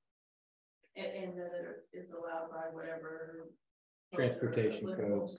So install and remove. I think we need to have the install and remove. Yeah, the guys are hanging. Okay, we have a motion. Do we have a second? We have a second. Any discussion? Kyle, go ahead. Flooding. So if I go to the village next week and they say we're not doing work, then the whole plan is killed, or can we? The motion is killed and we want to come back. You want to come back to us, Okay, so that's. So- but we'll be merged by then. I don't know if this would help or not. I mean, as far as the town highway crew is concerned, I think one of the village issues is going to be traffic control. So if we could help by supporting in-kind services for traffic control, that seems to be a pretty simple and easy thing that we could do that would help enable the village to do that project. Okay, hold that thought, Scott. Yeah, I just wanted to touch base on this too.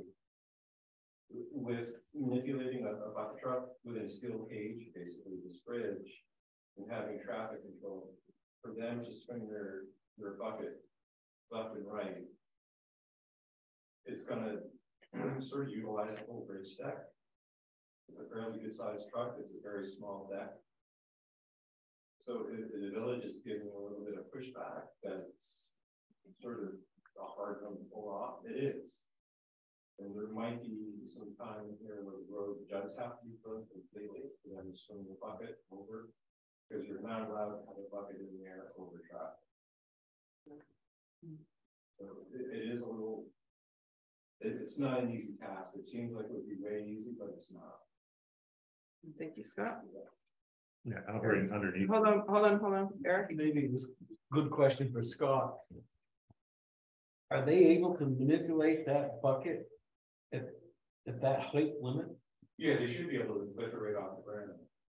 Okay, and not, because I know that Yeah, they have a small. They have a small. So, That's okay. Probably. Okay. For sure, but it's just, know that the bridge might have to be shut down for traffic.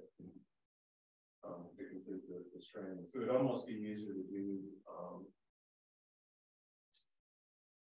do it with harnesses and rope up at the top and just have somebody run the steel, which would be done a little bit more efficiently, but I don't think anybody in the town at the village is qualified for rope access for it. You wouldn't get me. Mark just volunteered. Well, I am certified and I charge like huge money, way over $500, so I'm under the budget. Fair enough. Brian? I was just agreeing with Scott that I think that operating the bucket underneath the, for lack of a better term, roof created by the bridge is more challenging than it appears at first. Fair enough. Okay. Okay. Do you have clarity, Kyle? It's not our. Yeah. Okay. Greg? Hey, you can get that JD guy on the end of your road. Yeah, J.D. Benford. I know. He's freaking scaring the crap out of you. I bet he's climbing that for in his sleep.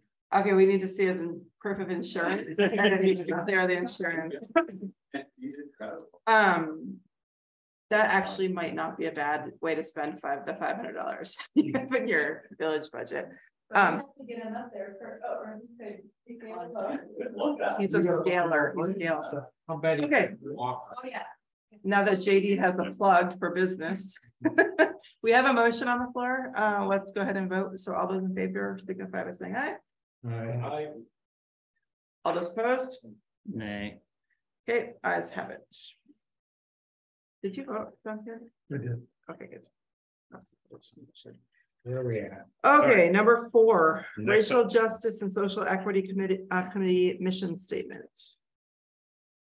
What page is that? That is page 19. So a mission statement provided by the Racial Justice and Social Equity Committee.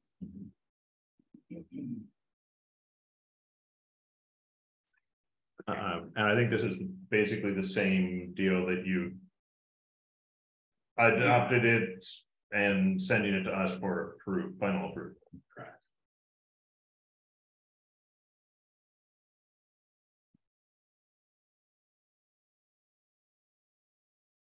Is there any discussion? Or Looks good to me. It's long-winded? It's very long and a lot of them are examples, I guess, similar to the beautification committee. What is an example? For educational opportunities, that part. You know, pledging to uphold, that's an activity, which is fine. And promote awareness by providing pre-educational. You know, the beautification committee, we shortened it to pride in the community, and I actually think their first sentence is right to the point. But what's the rest of the board think? Yeah, that first paragraph sort of. I guess, yeah, you can call it a paragraph. It's more sure. It's both, actually. It's a pair sentence. Grammatically, it's both. It's a centigraph.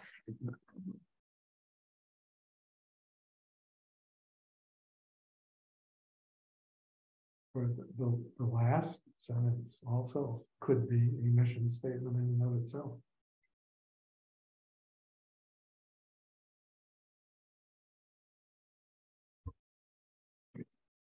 I do agree that, like in the second paragraph, if you put a period after awareness. Eliminate free educational opportunities, public displays, blah, blah, blah. They did all the work. I know, but we just had this conversation about another mission statement. No, that's why I said, trying to put a period after awareness.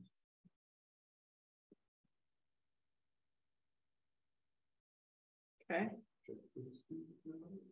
Donna, would you like to speak? So just to clarify, it's the suggestion to trim the second paragraph by ending at promote awareness. Yes, that's where what I'm hearing. Yep.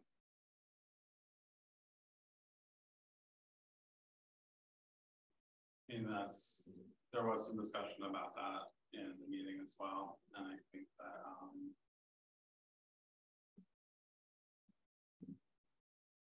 I think that still capture the intent and direction of where we want it to go. That wasn't clear to me. That you do want to keep that last part in? Well, I mean, we voted on it after a lot of workshopping, so my personal preference would be to keep it in. However, if getting it passed means moving out the second half of that paragraph, then I think it would still be consistent with the direction of what we're trying to accomplish. Doesn't matter to me. I think we should be consistent if we're going to approve mission statements personally. Margot? Yeah, I was hearing a conversation about like comparison of mission statements, and I think that the mission statement, something like a beautification committee, can perhaps be as concise as it was made, right? Without, I don't know, diluting or leaving out important aspects. Comparing it to a mission statement such as this, I think it's all not like apples and oranges, but that's not a direct comparison. And I'm thinking just over the years of, I was not at this meeting and haven't been at this year for sure. But there's been questions in town like around this. I think if the mission statement can include like the steps or the opportunities, it's a person who reads the mission statement, it's like, it's all right there. There's no question. whereas, sorry, for the mission statement, like the flowers and such, important, but I think that is clear in, the beautification of the town. Well, I'm fine with keeping it the way they did the work.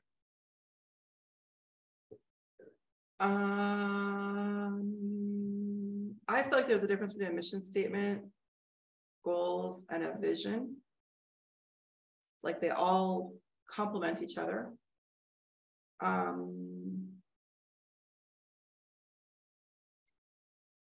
The buy, like I get why you had so much discussion around the word buy and like what you would want to get out of buy. The one thing that doesn't quite sit with me is, does this restrict you too much? Does it shape the possibility, unintentionally? So I kind of like not having the words buy after for that reason. So ending with a period after awareness. Yeah, I like the idea of ending that. Yeah, and removing the last half of the second paragraph, but keeping the other pieces personally. Because I think that if you wanted to have goals, like if you wanted to have annual goals or even goals forever or a vision forever, you could accommodate some of that.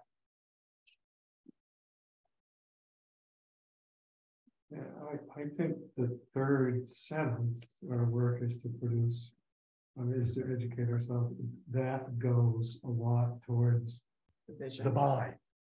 That's the vision. Yeah. Yeah. So then let's do that. Let's put the period after awareness.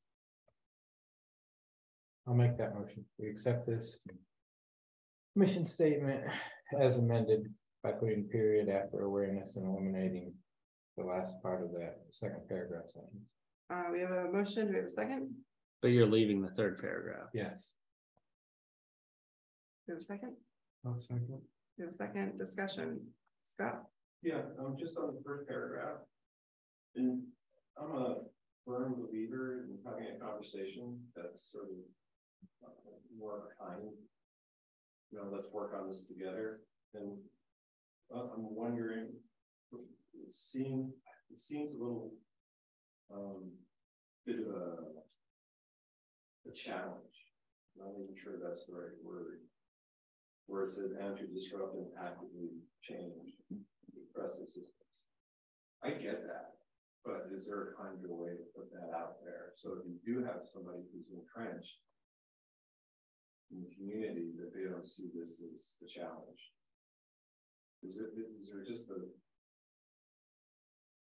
more reasonable way to reverse that kind of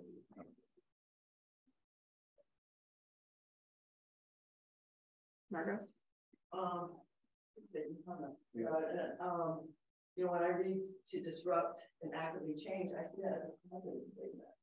I don't see it as a negative statement. As a what?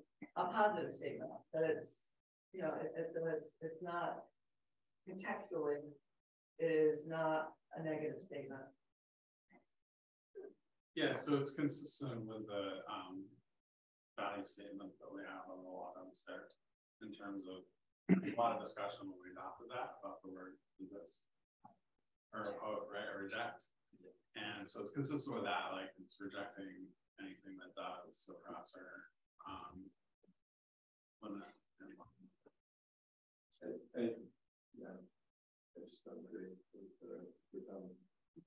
Well, we would love Okay, we have an active motion and we hear differing opinion.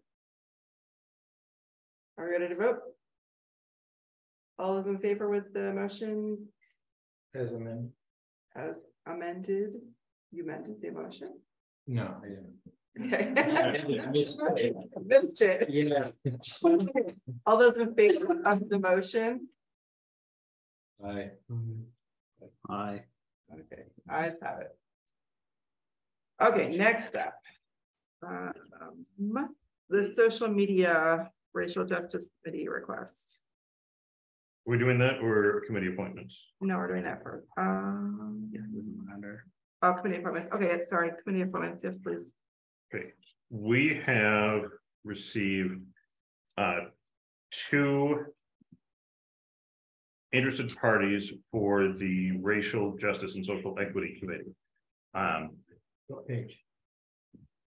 We don't have them on a page. We have Jackie Stenton, who has the support of the committee, has met with the committee, has attended regular meetings. And we have John O'Keefe, who has served on a number of other committees. She's still on beautification? Yeah. Yeah, another valuable member, and we have 2 open seats. 2 open seats. Yep. 2 open seats, okay. Were these posted? Yep. Jeff? Brian, if you're not going to, I'd like to read Sophie's statement of support for Jackie. Please go ahead. Jackie's been a non-voting member of the Racial Justice and Social Equity Committee since its formation in 2020, instrumental in the creation of the committee itself. She's attended every single meeting, a track record better than some of our voting members throughout the years. She's extremely adept at researching relevant data, keeping the committee informed on local news and events, and inspiring many of the motions which the committee takes. Jackie's a devoted participant who's proven to be an integral part of the committee and a passionate community member dedicated to serving Johnson and our mission to create a more just and socially equitable town. The Racial Justice and Social Equity Committee unanimously recommends Jackie Stenton to serve on this committee. That was actually 2 meetings ago that we passed that motion unanimously. And I would just add, like, more than anyone who's a voting member currently, she does the work. Puts a whole lot of work and a lot of commitment. But the only thing I would like to say, just in terms of Donna, I'm sure she's amazing. She has not sent anything in writing for us to review. She's not appeared before us to have any conversation with us. So we make no recommendation on her. How long are these appointments for? Until they are no longer. Infinity. Like Supreme Court justice. Yeah. Jennifer, by making that statement, are you saying that you would like to be able to interview her? Because I think that's part of our process, is that the committee interviews and makes a recommendation. That has been our understanding of normal process. We were not allowed to vet a round of candidates a year or so ago, or a few months ago. But it would certainly be our preference, and it is our understanding that that is normal practice. That is our policy, right? So let's put forward Jackie and encourage the committee to interview other applicants. Do we have a motion? Just to get that we appoint Jackie Stenton to the Racial Justice. We have a motion. Do we have a second? Second. We have a second. Any discussion? Bearing none, all those in favor signify by saying aye. Aye. Ayes have it. So you have an open seat. Shall we post again and maybe point Jonna to the committee, to Jeff and Sophie, and they can. Perfect. You. Okay. Next up is social media requests from the Racial Justice and Social Equity Committee. We have that in here yet? No, we don't have that. The packet was made up before that.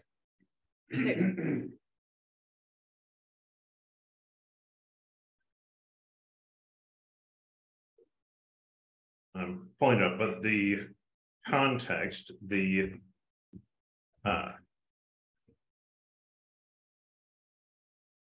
Racial Justice and Social Equity Committee had forwarded a request to me to make a posting to social media that was it was originally in its first draft form, I thought pretty clearly in violation of our social media policy.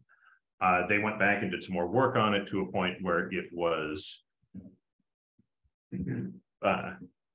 something that I sent to the whole board for discussion at this meeting of do we want to do we think that violates our social media policy or not? And the committee has asked for more clarification to help with this in future discussions also. Can you please read it? Yep.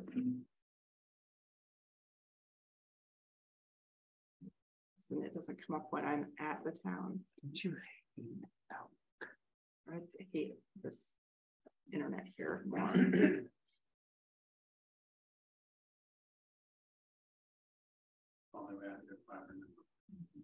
Is this the one that was in here November 4th? Did you see their proposed Yeah. budget? All right. So the proposed.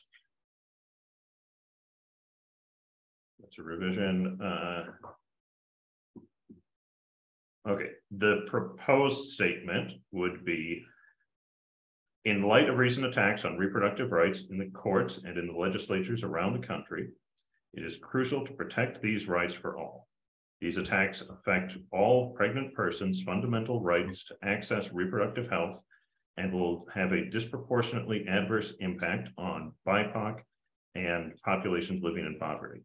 And it then contains a link to National Institute of Health article on the same. What's our social media policy statement? Our social media policy. All right, it's going to take me a second to switch.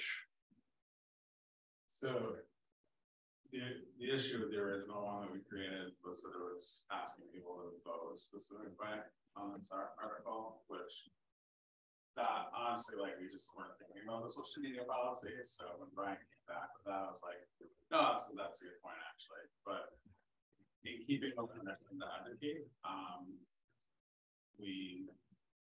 that's why we proposed this revision. We are saying, just asking people as they vote to keep in mind that restrictions on reproductive health do have a disproportionately adverse impact on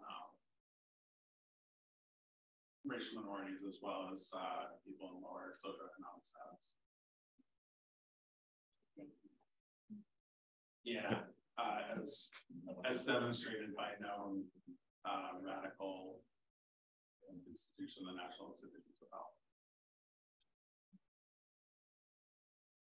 So our social media policy cites inappropriate content as one of the things that you're not allowed to post on official channels. And it gives political postings as an example of inappropriate content. The call to action about requesting a vote or people to vote in a specific way was pretty clearly a political action. A statement of belief is less clear, which is why it got sent out. It's less clear than asking for a specific vote, but it is a statement of belief.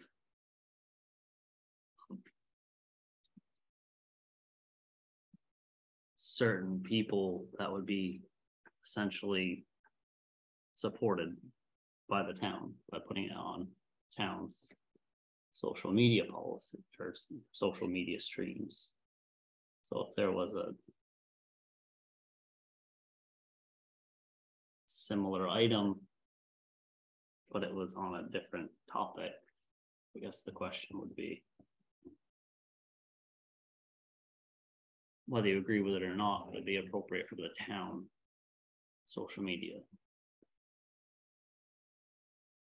to be the display case?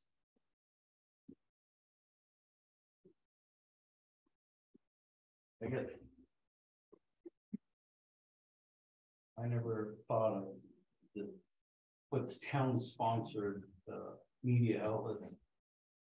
You know, they're there for relaying information on what's happening in the town, things that we're doing or we're not going to do, things that are going on, but taking on state or national issues, I don't think that was the intent of our Facebook page or website or anything for social media.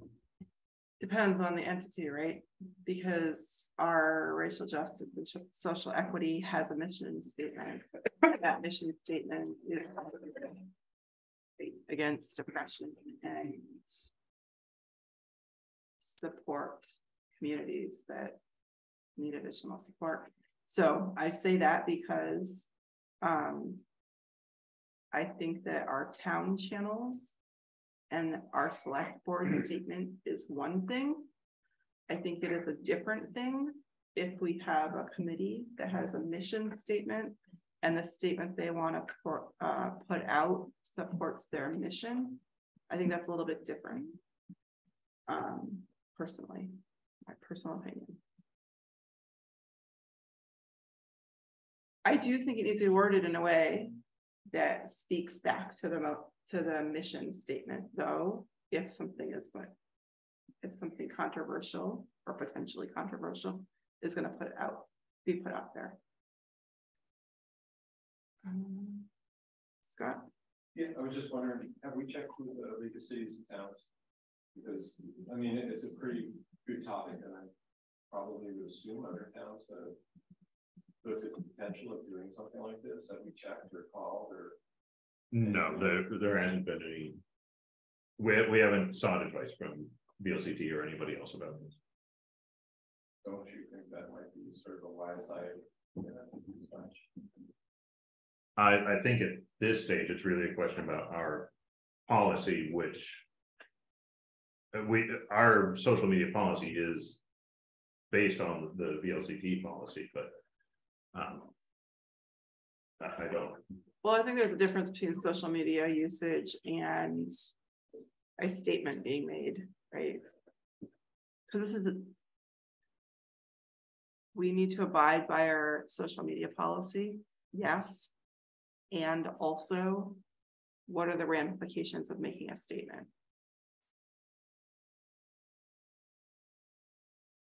Greg? I wonder, I mean, the vote on this thing's tomorrow, right?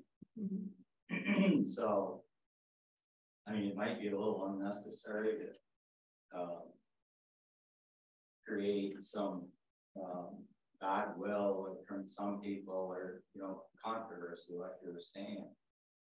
And I would recommend tabling it until the next meeting to see what the vote comes out of that. If it votes no, then maybe it's a good idea to have our town be different. But I do believe it's probably going to pass, and that kind of covers what you're trying to do anyway, isn't it? It does, and I agree that it's probably going to pass, and it is, you know, the 11th hour, perhaps a bit more in terms of posting something. Well aware of that, painfully aware of that. But I think it's we wanted to still bring it forward as a certain part of the larger question, because a lot of our mission, you know, as we see it, about educating and bringing issues to light, could be seen or taken as inherently political. It is, you know, as inherently political. And so I guess what we're looking for is, all right, if perhaps not on the town social media page, then maybe having a separate social media channel. Our understanding has been, you know, as committee members, if we post something, you know, like on our own social media, that we, like, I don't want to put something on mine saying this is from this committee and then have that be a foul of that policy. So I think that's at this stage more of what we're hoping for. It's like clarification, the bigger picture, you know. So if there's a vote that comes up about something else and we want to put information about this is the impact that we believe this could have on people in Johnson who are experiencing this, that we sort of already have an idea of where those guardrails fall for us as a committee. Yeah. Megan Wayne, your reading on that is correct with the intent of the social media policy, that you should not be posting on personal pages to represent, you know, your town function as part of the committee. You could post your own personal opinion on your personal page, but you couldn't represent that on your personal page that this was a committee. Yeah, so you're using that one very correctly. Right.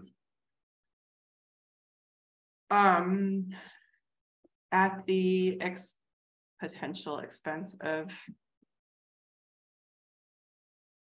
Well, I'm just going to share my personal opinion. My personal opinion is I think that there is data that supports the statement that's being made. I think referring back to that data, you know, and referring in some way to the mission statement of the Social Justice Committee is appropriate. Personally, I think it's appropriate. I also want to make sure that we're protecting the town any way we can.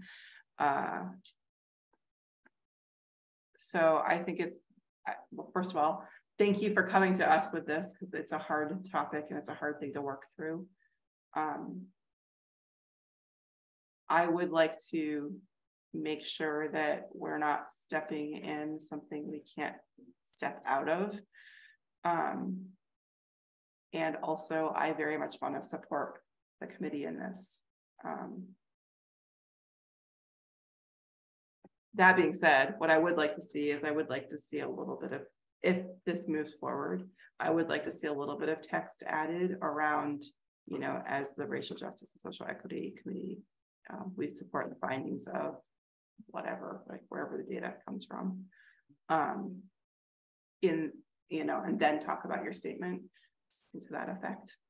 You know, you can organize it however you'd like, but you get my point. Yeah, and what I'm hearing you say is sort of a template where it would refer to our mission, refer to findings that are from research, you know, fact-based, and then so that it's giving the scaffolding and the structure of this is about bringing information to light that we can support and help you inform, as opposed to requesting you as a town committee to vote a certain way.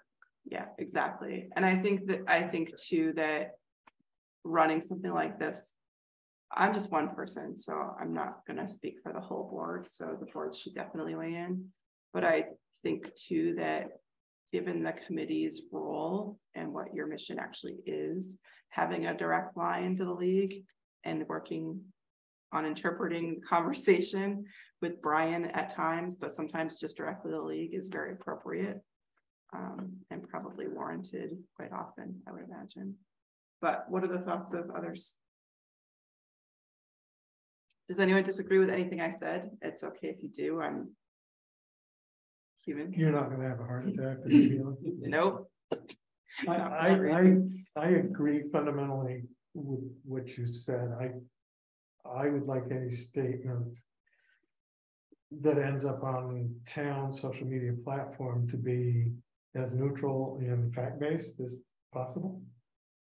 So just as an example, when I read in light of recent attacks, I would say in light of recent actions, because attack has a connotation to me that's inherently political. As you said, where I think action, you know, the Supreme Court took an action. And you can read it, and different people can read it different ways, but they took an action. And you know, you're saying that it will have a disproportionate adverse impact on Black populations. Probably it will, but would it be, you know, more appropriate to say something like and will likely have? So I don't know, those are sort of my thoughts of trying to center it in a little bit on something that's still powerful. Or has historically, right? Because Yeah. if there's data behind it, there's already data out there. So it has historically had an impact on that could easily be, yeah. Are you still stewing over there? What do you think? Are you ready? Thinking, I think if you open the door and start down a slippery slope, taking on one very polarizing political issue, where might something in the future come? You know, no matter what we, if we take a position, any position like that, half people gonna be happy with it and the other half are not, and it's gonna be very polarizing within the community. I don't think that's really the purpose of our media outlets that we use For the town specifically. for the town. I mean, if Racial Justice had their own Facebook page, I think that's very appropriate. But I think for us, in representing all the people. But it wouldn't be from the select board. True, but it's on our page and it will be seen as speaking for the town. That's my thoughts. Could we have a disclaimer? That is not the representative May or may view not of the select represent the board. views of the select That board. it's, purely the views of the racial justice committee. Well, it's gonna represent the views of the select board, because we're gonna vote one way or the other. Either it's gonna pass or not pass, Well, the request. The request, the ballot item. Ballot, we're already voting. It's either in the mail or at the office, or Right, you're coming in that- tomorrow. Or it's in And your that car. we're trying to step away from that political vote that's happening. Yes. Whether it passes or not, doesn't matter to me on this issue. I agree with Greg, I think it'll pass overwhelmingly, but that's neither here, it'll pass overwhelming in Johnson. I agree. So the question is, But the question is the social media post. right, is social media posts from a committee that we appointed, and this is their job. I think it can be modified in a way that Beth was talking about, that I'm supportive of. I tend to agree with Eric. It's a very polarizing topic. And the town really doesn't have the liberty of allowing it now and not later. Was there a study done on how many people in the Johnson community it would affect, or is this just going out at a national issue? Because there are national issues every day, but you are the Johnson Racial Justice and Social Equity Committee. Fair point. The data is at the national level, and that's why we're looking at the national data. This specific voting issue, I mean, that's a state thing. Right. But it's certainly anything that happens at the statewide level has obviously a significant impact on the town. And people vote on a town basis. And we did want to bring forward some education or some information on how to educate voters. Are we skirting around an issue here? Like, does racial justice, I'm just gonna call you racial justice for the sake of not having to say too many words constantly. But does racial justice just need social media accounts? Yeah, that's what I'm wondering. I feel like that appeases all of the requests that are out there, maybe. Every committee could have their own Facebook page and they could post content that they thought was appropriate. Allow them to do. Historical Society has. They certainly do. Yeah. Rep committee has their own. And they don't run it by us at all. No. I don't know if the That's tree not board like does. Is that an appropriate solution, do you think, Jeff?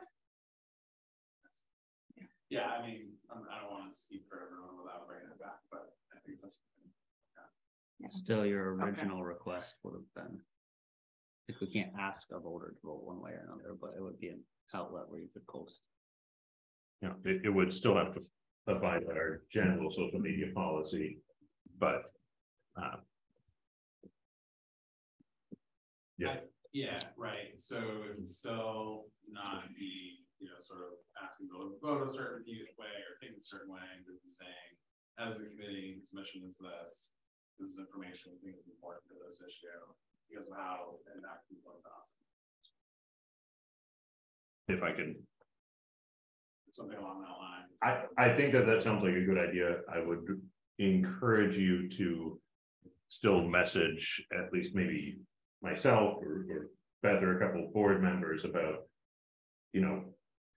what do you think about this? Like, does this fit or not? Yeah, I recognize that we're not exactly starting this discussion with the topic in general too, right?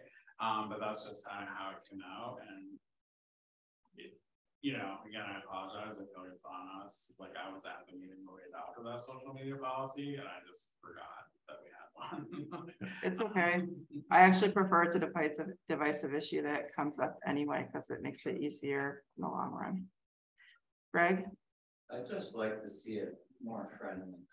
And I think I heard the word radical. Did I hear that? Well, I was joking about the National Institutes of Health. Oh, so it's not in the statement? No. Because, you know. Radical is not in the statement. Inclusive, not divisive. That's what we need to do. And it's not just this town, but the state, the whole country. Everybody's fighting, arguing, punching people, and breaking into their houses. I support what you're doing, Jeff, and your committee, but there's words that are inviting to bring people in. And I think that's the way this town should be. Let's be, maybe we don't agree with whoever, but that doesn't mean we gotta throw them out on the side of the street, so I hope in the future that, we can make this friendly. I mean, you're gonna have issues that are tough, I agree, but I think there's a way to word it that kind of invite people to want to learn it more. I guess that's all I got to say about that. Yeah, thanks, Jeff. So we have. I think that, okay, so here's what I have. Social media account set up. We'll have to amend our policy to make that an official. If we're amending policies, please reach out to the heads of every committee that doesn't have one and ask them if they want one. Yeah. Beautification, that one. Hopefully they have a distribution beautification. list. See, I'm right up on it. They do have one. Yeah, Yeah. they do. So let's get that set up. We also need to establish a link with VLCT. Say it out in my head, make sure I have the acronym correct. Jeff, do you mind taking an action on that one and just following up to make sure that you get a proper connection there and that we're covered in making that, if you don't mind, hugely helpful. And then on divisive issues, just bringing them before getting put, when social media is established, bringing them and getting feedback before the post to event catastrophe that is sure to happen. And then on this particular issue, removing the word attack was a request. Referencing mission and referencing the fact-based data was a request. And I think it should probably just get some VLCT eyes on it after we establish that connection too. Did I miss anything? Would you like the board to take a specific action tonight with regard to this proposed item?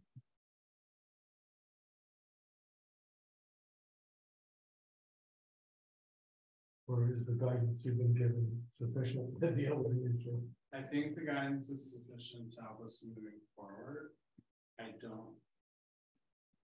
So with the caveat that I'm speaking for myself, not intending to represent everyone. I don't think that I think the value of this discussion is to help us moving forward. I don't think we're still trying to get this out in front of people for like tomorrow morning. If that makes sense. Yeah, that's an impossible task. I'm certainly hearing no on using the town Facebook page. So to get something sort of spun up with the other input would be unrealistic at this point, but it's a huge help in terms of forward. Awesome. Yeah. So I would say that we either table or we'll wait to see if you want to come back to us with a statement or not. Yeah. Okay. Thank you. I do have some clarification. What exactly are we seeking from VLCT? If they come back with a statement, just making sure that VLCT is helping us navigate the potential issues that could come up this statement and whether or not we are putting ourselves in liability in a position of risk in any way. Okay. Right. That's it, but we're not there yet. We don't have a statement yet. Yeah. Because that's gonna go back, and if they come back, then that's cool. I know, we need to keep moving. Okay, We slowed down Jeff, real are you good? a lot. Okay, awesome. I apologize. I like it. All right. Property casualty quotes. I just have an update on this. I sent out to the board and I want to make it a little bit more public that in a previous meeting, I had said that we had a lead with Hickok and Boardman. Hickok and Boardman returned an email stating that they were not going to provide us with an alternative quote, that they would not be able to be price competitive. Another organization, NFP, has expressed some interest. I've filled out some questionnaires for them and have not yet heard back. Passive would like to come to make a presentation, or they can just submit a written proposal. NFP is not a carrier. NFP is a group of insurance agencies. They basically buy out insurance agencies. They own a lot of insurance agencies, a lot of different locations. So they're just going to go and put a comparative rate. They're going to go use a comparative rater or something of that mechanism. They're going to get the same results back that whoever you got results back from before. Hickok and Boardman. Yep, they're going to get the same results back. They're going to get results back from Travelers. They're going to get the big ones, you know, maybe State Farm, some of the big ones, but we're going to have the same result. So get a quote from Passive. I'm comfortable with that. I know they already are. Do we want them to come and present, or do we just want written? I would say at this point in the game, you've done enough. I mean, you filled out a questionnaire for NFP. If they come back with a quote and you got to have a quote from Passive, we can make a decision and move on. If we only have one quote from Passive, we can move on. So Written proposal. Great. Okay. Just. All right. Again, to reiterate my comment from several meetings I ago, thought we were getting out of this one easy. I would just encourage you to look carefully at the building schedule. Yep. And because that's gonna have, you know, that's gonna have a huge impact on the total amount. They did hit us pretty hard on the Holcomb House last year. Okay, review and select the salt contracts. All right. So our two options are Cargill and Compass. Compass is who we went with last year. Cargill has the state contract. These are on packet page 28. And we got all the salt that we could possibly get. I'm very disappointed. Prices. Yep. We made a very good decision, I think, to buy out the remainder of our contract at the prices we had last year, so that there's a very good chance that we will not actually use any salt except what we have in stock this year. Can I just ask a question on these? The delivery fee, the delivery cost for Cargill is $91 for 610 tons. The delivery without equipment for Compass Mineral, same quantity, cost of $89.38. Do they both not include That's price equipment? per ton. Yeah, they just dump it. I understand, but I'm just asking, is there a delivery fee associated with either of these that we're not seeing?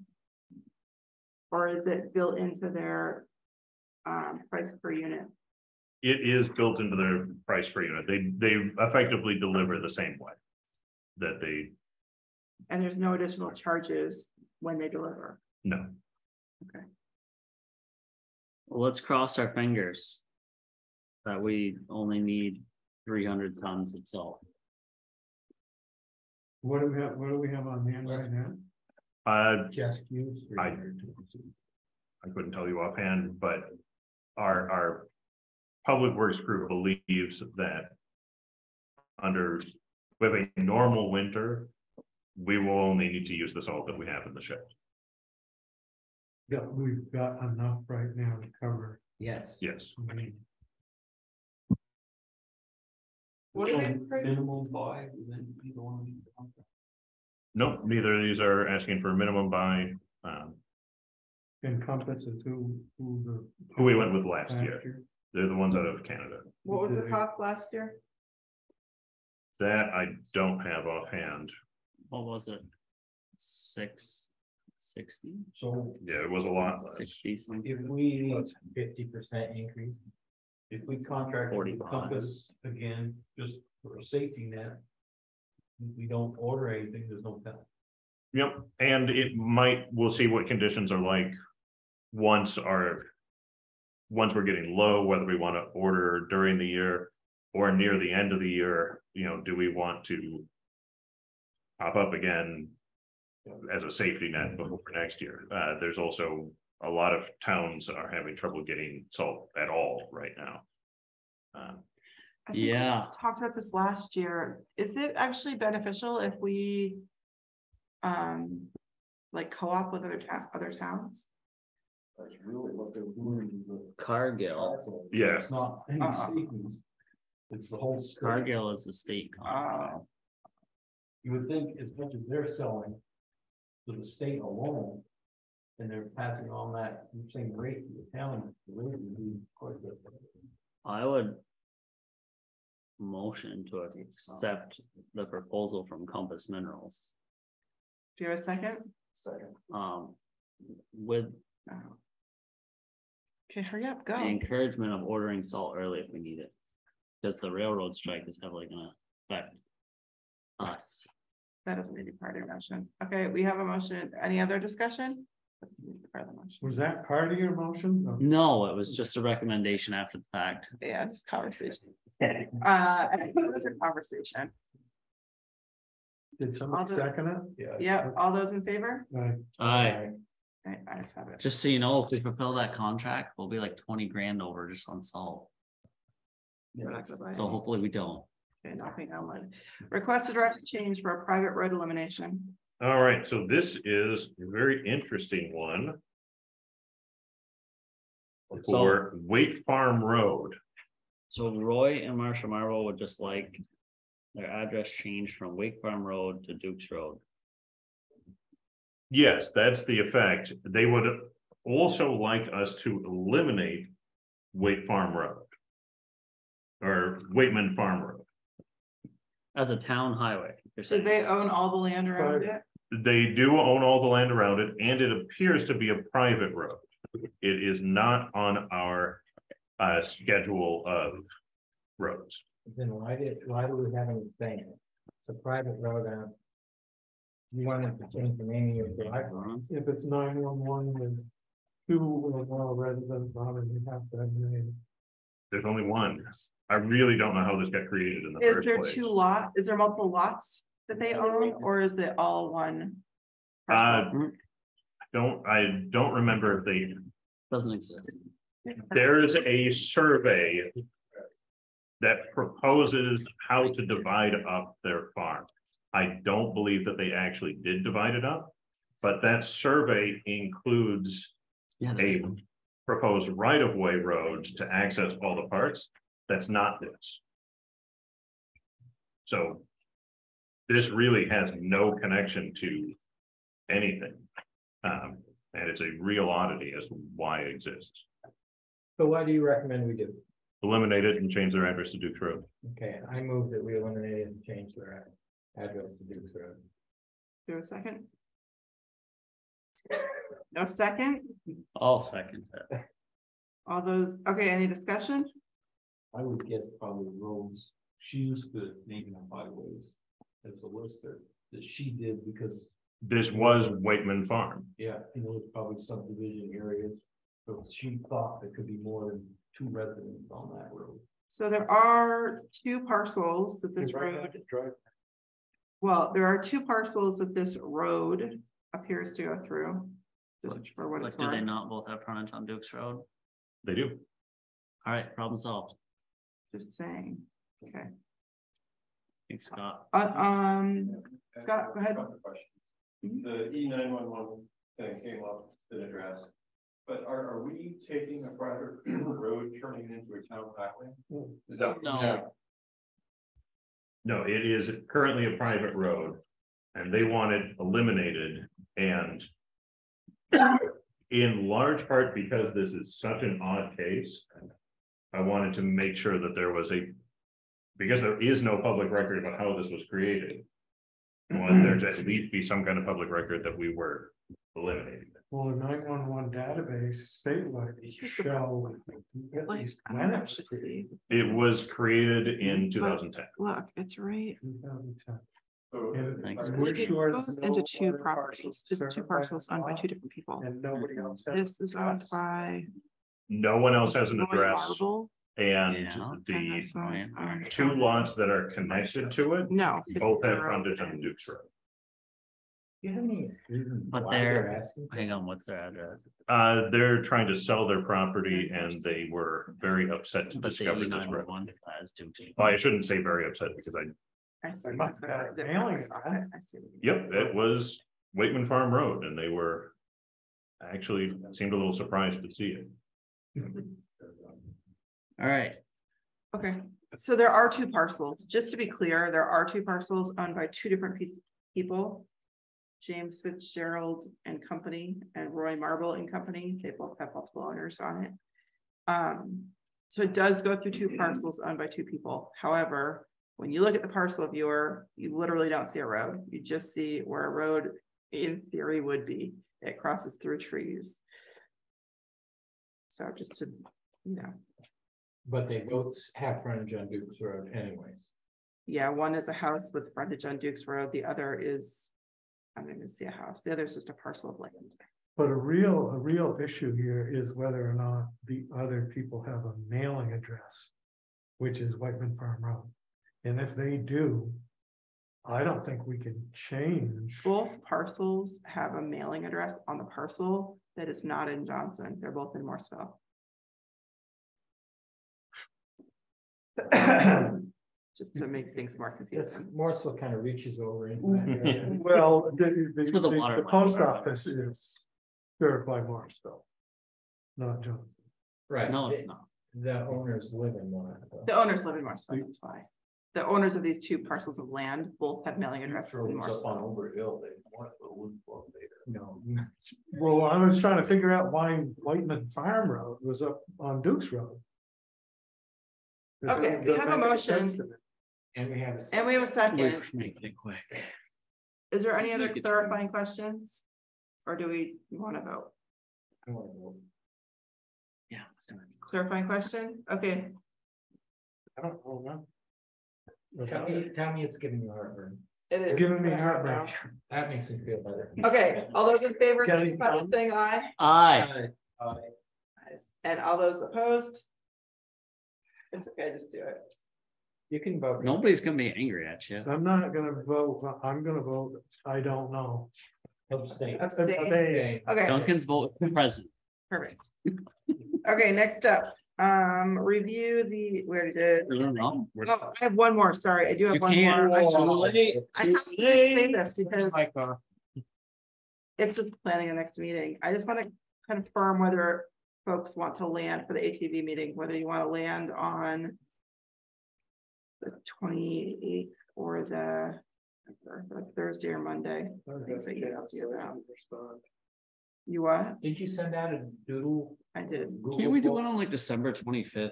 Yeah, why not? Sure. There'll be a good crowd Let's do that it right day in the middle of The 28th of November and December 1st. I know. of town.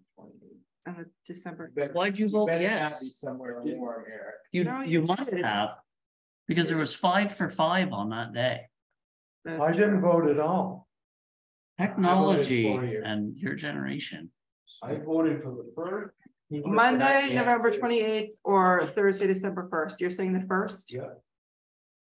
Duncan, does December 1st work for you?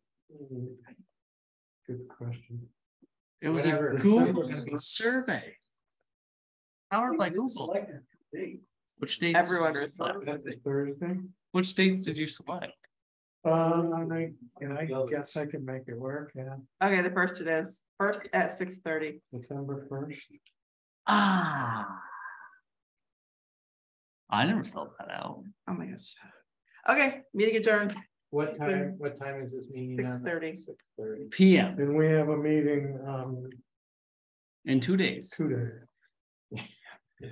And we have voting tomorrow. And that's gonna be a riveting meeting.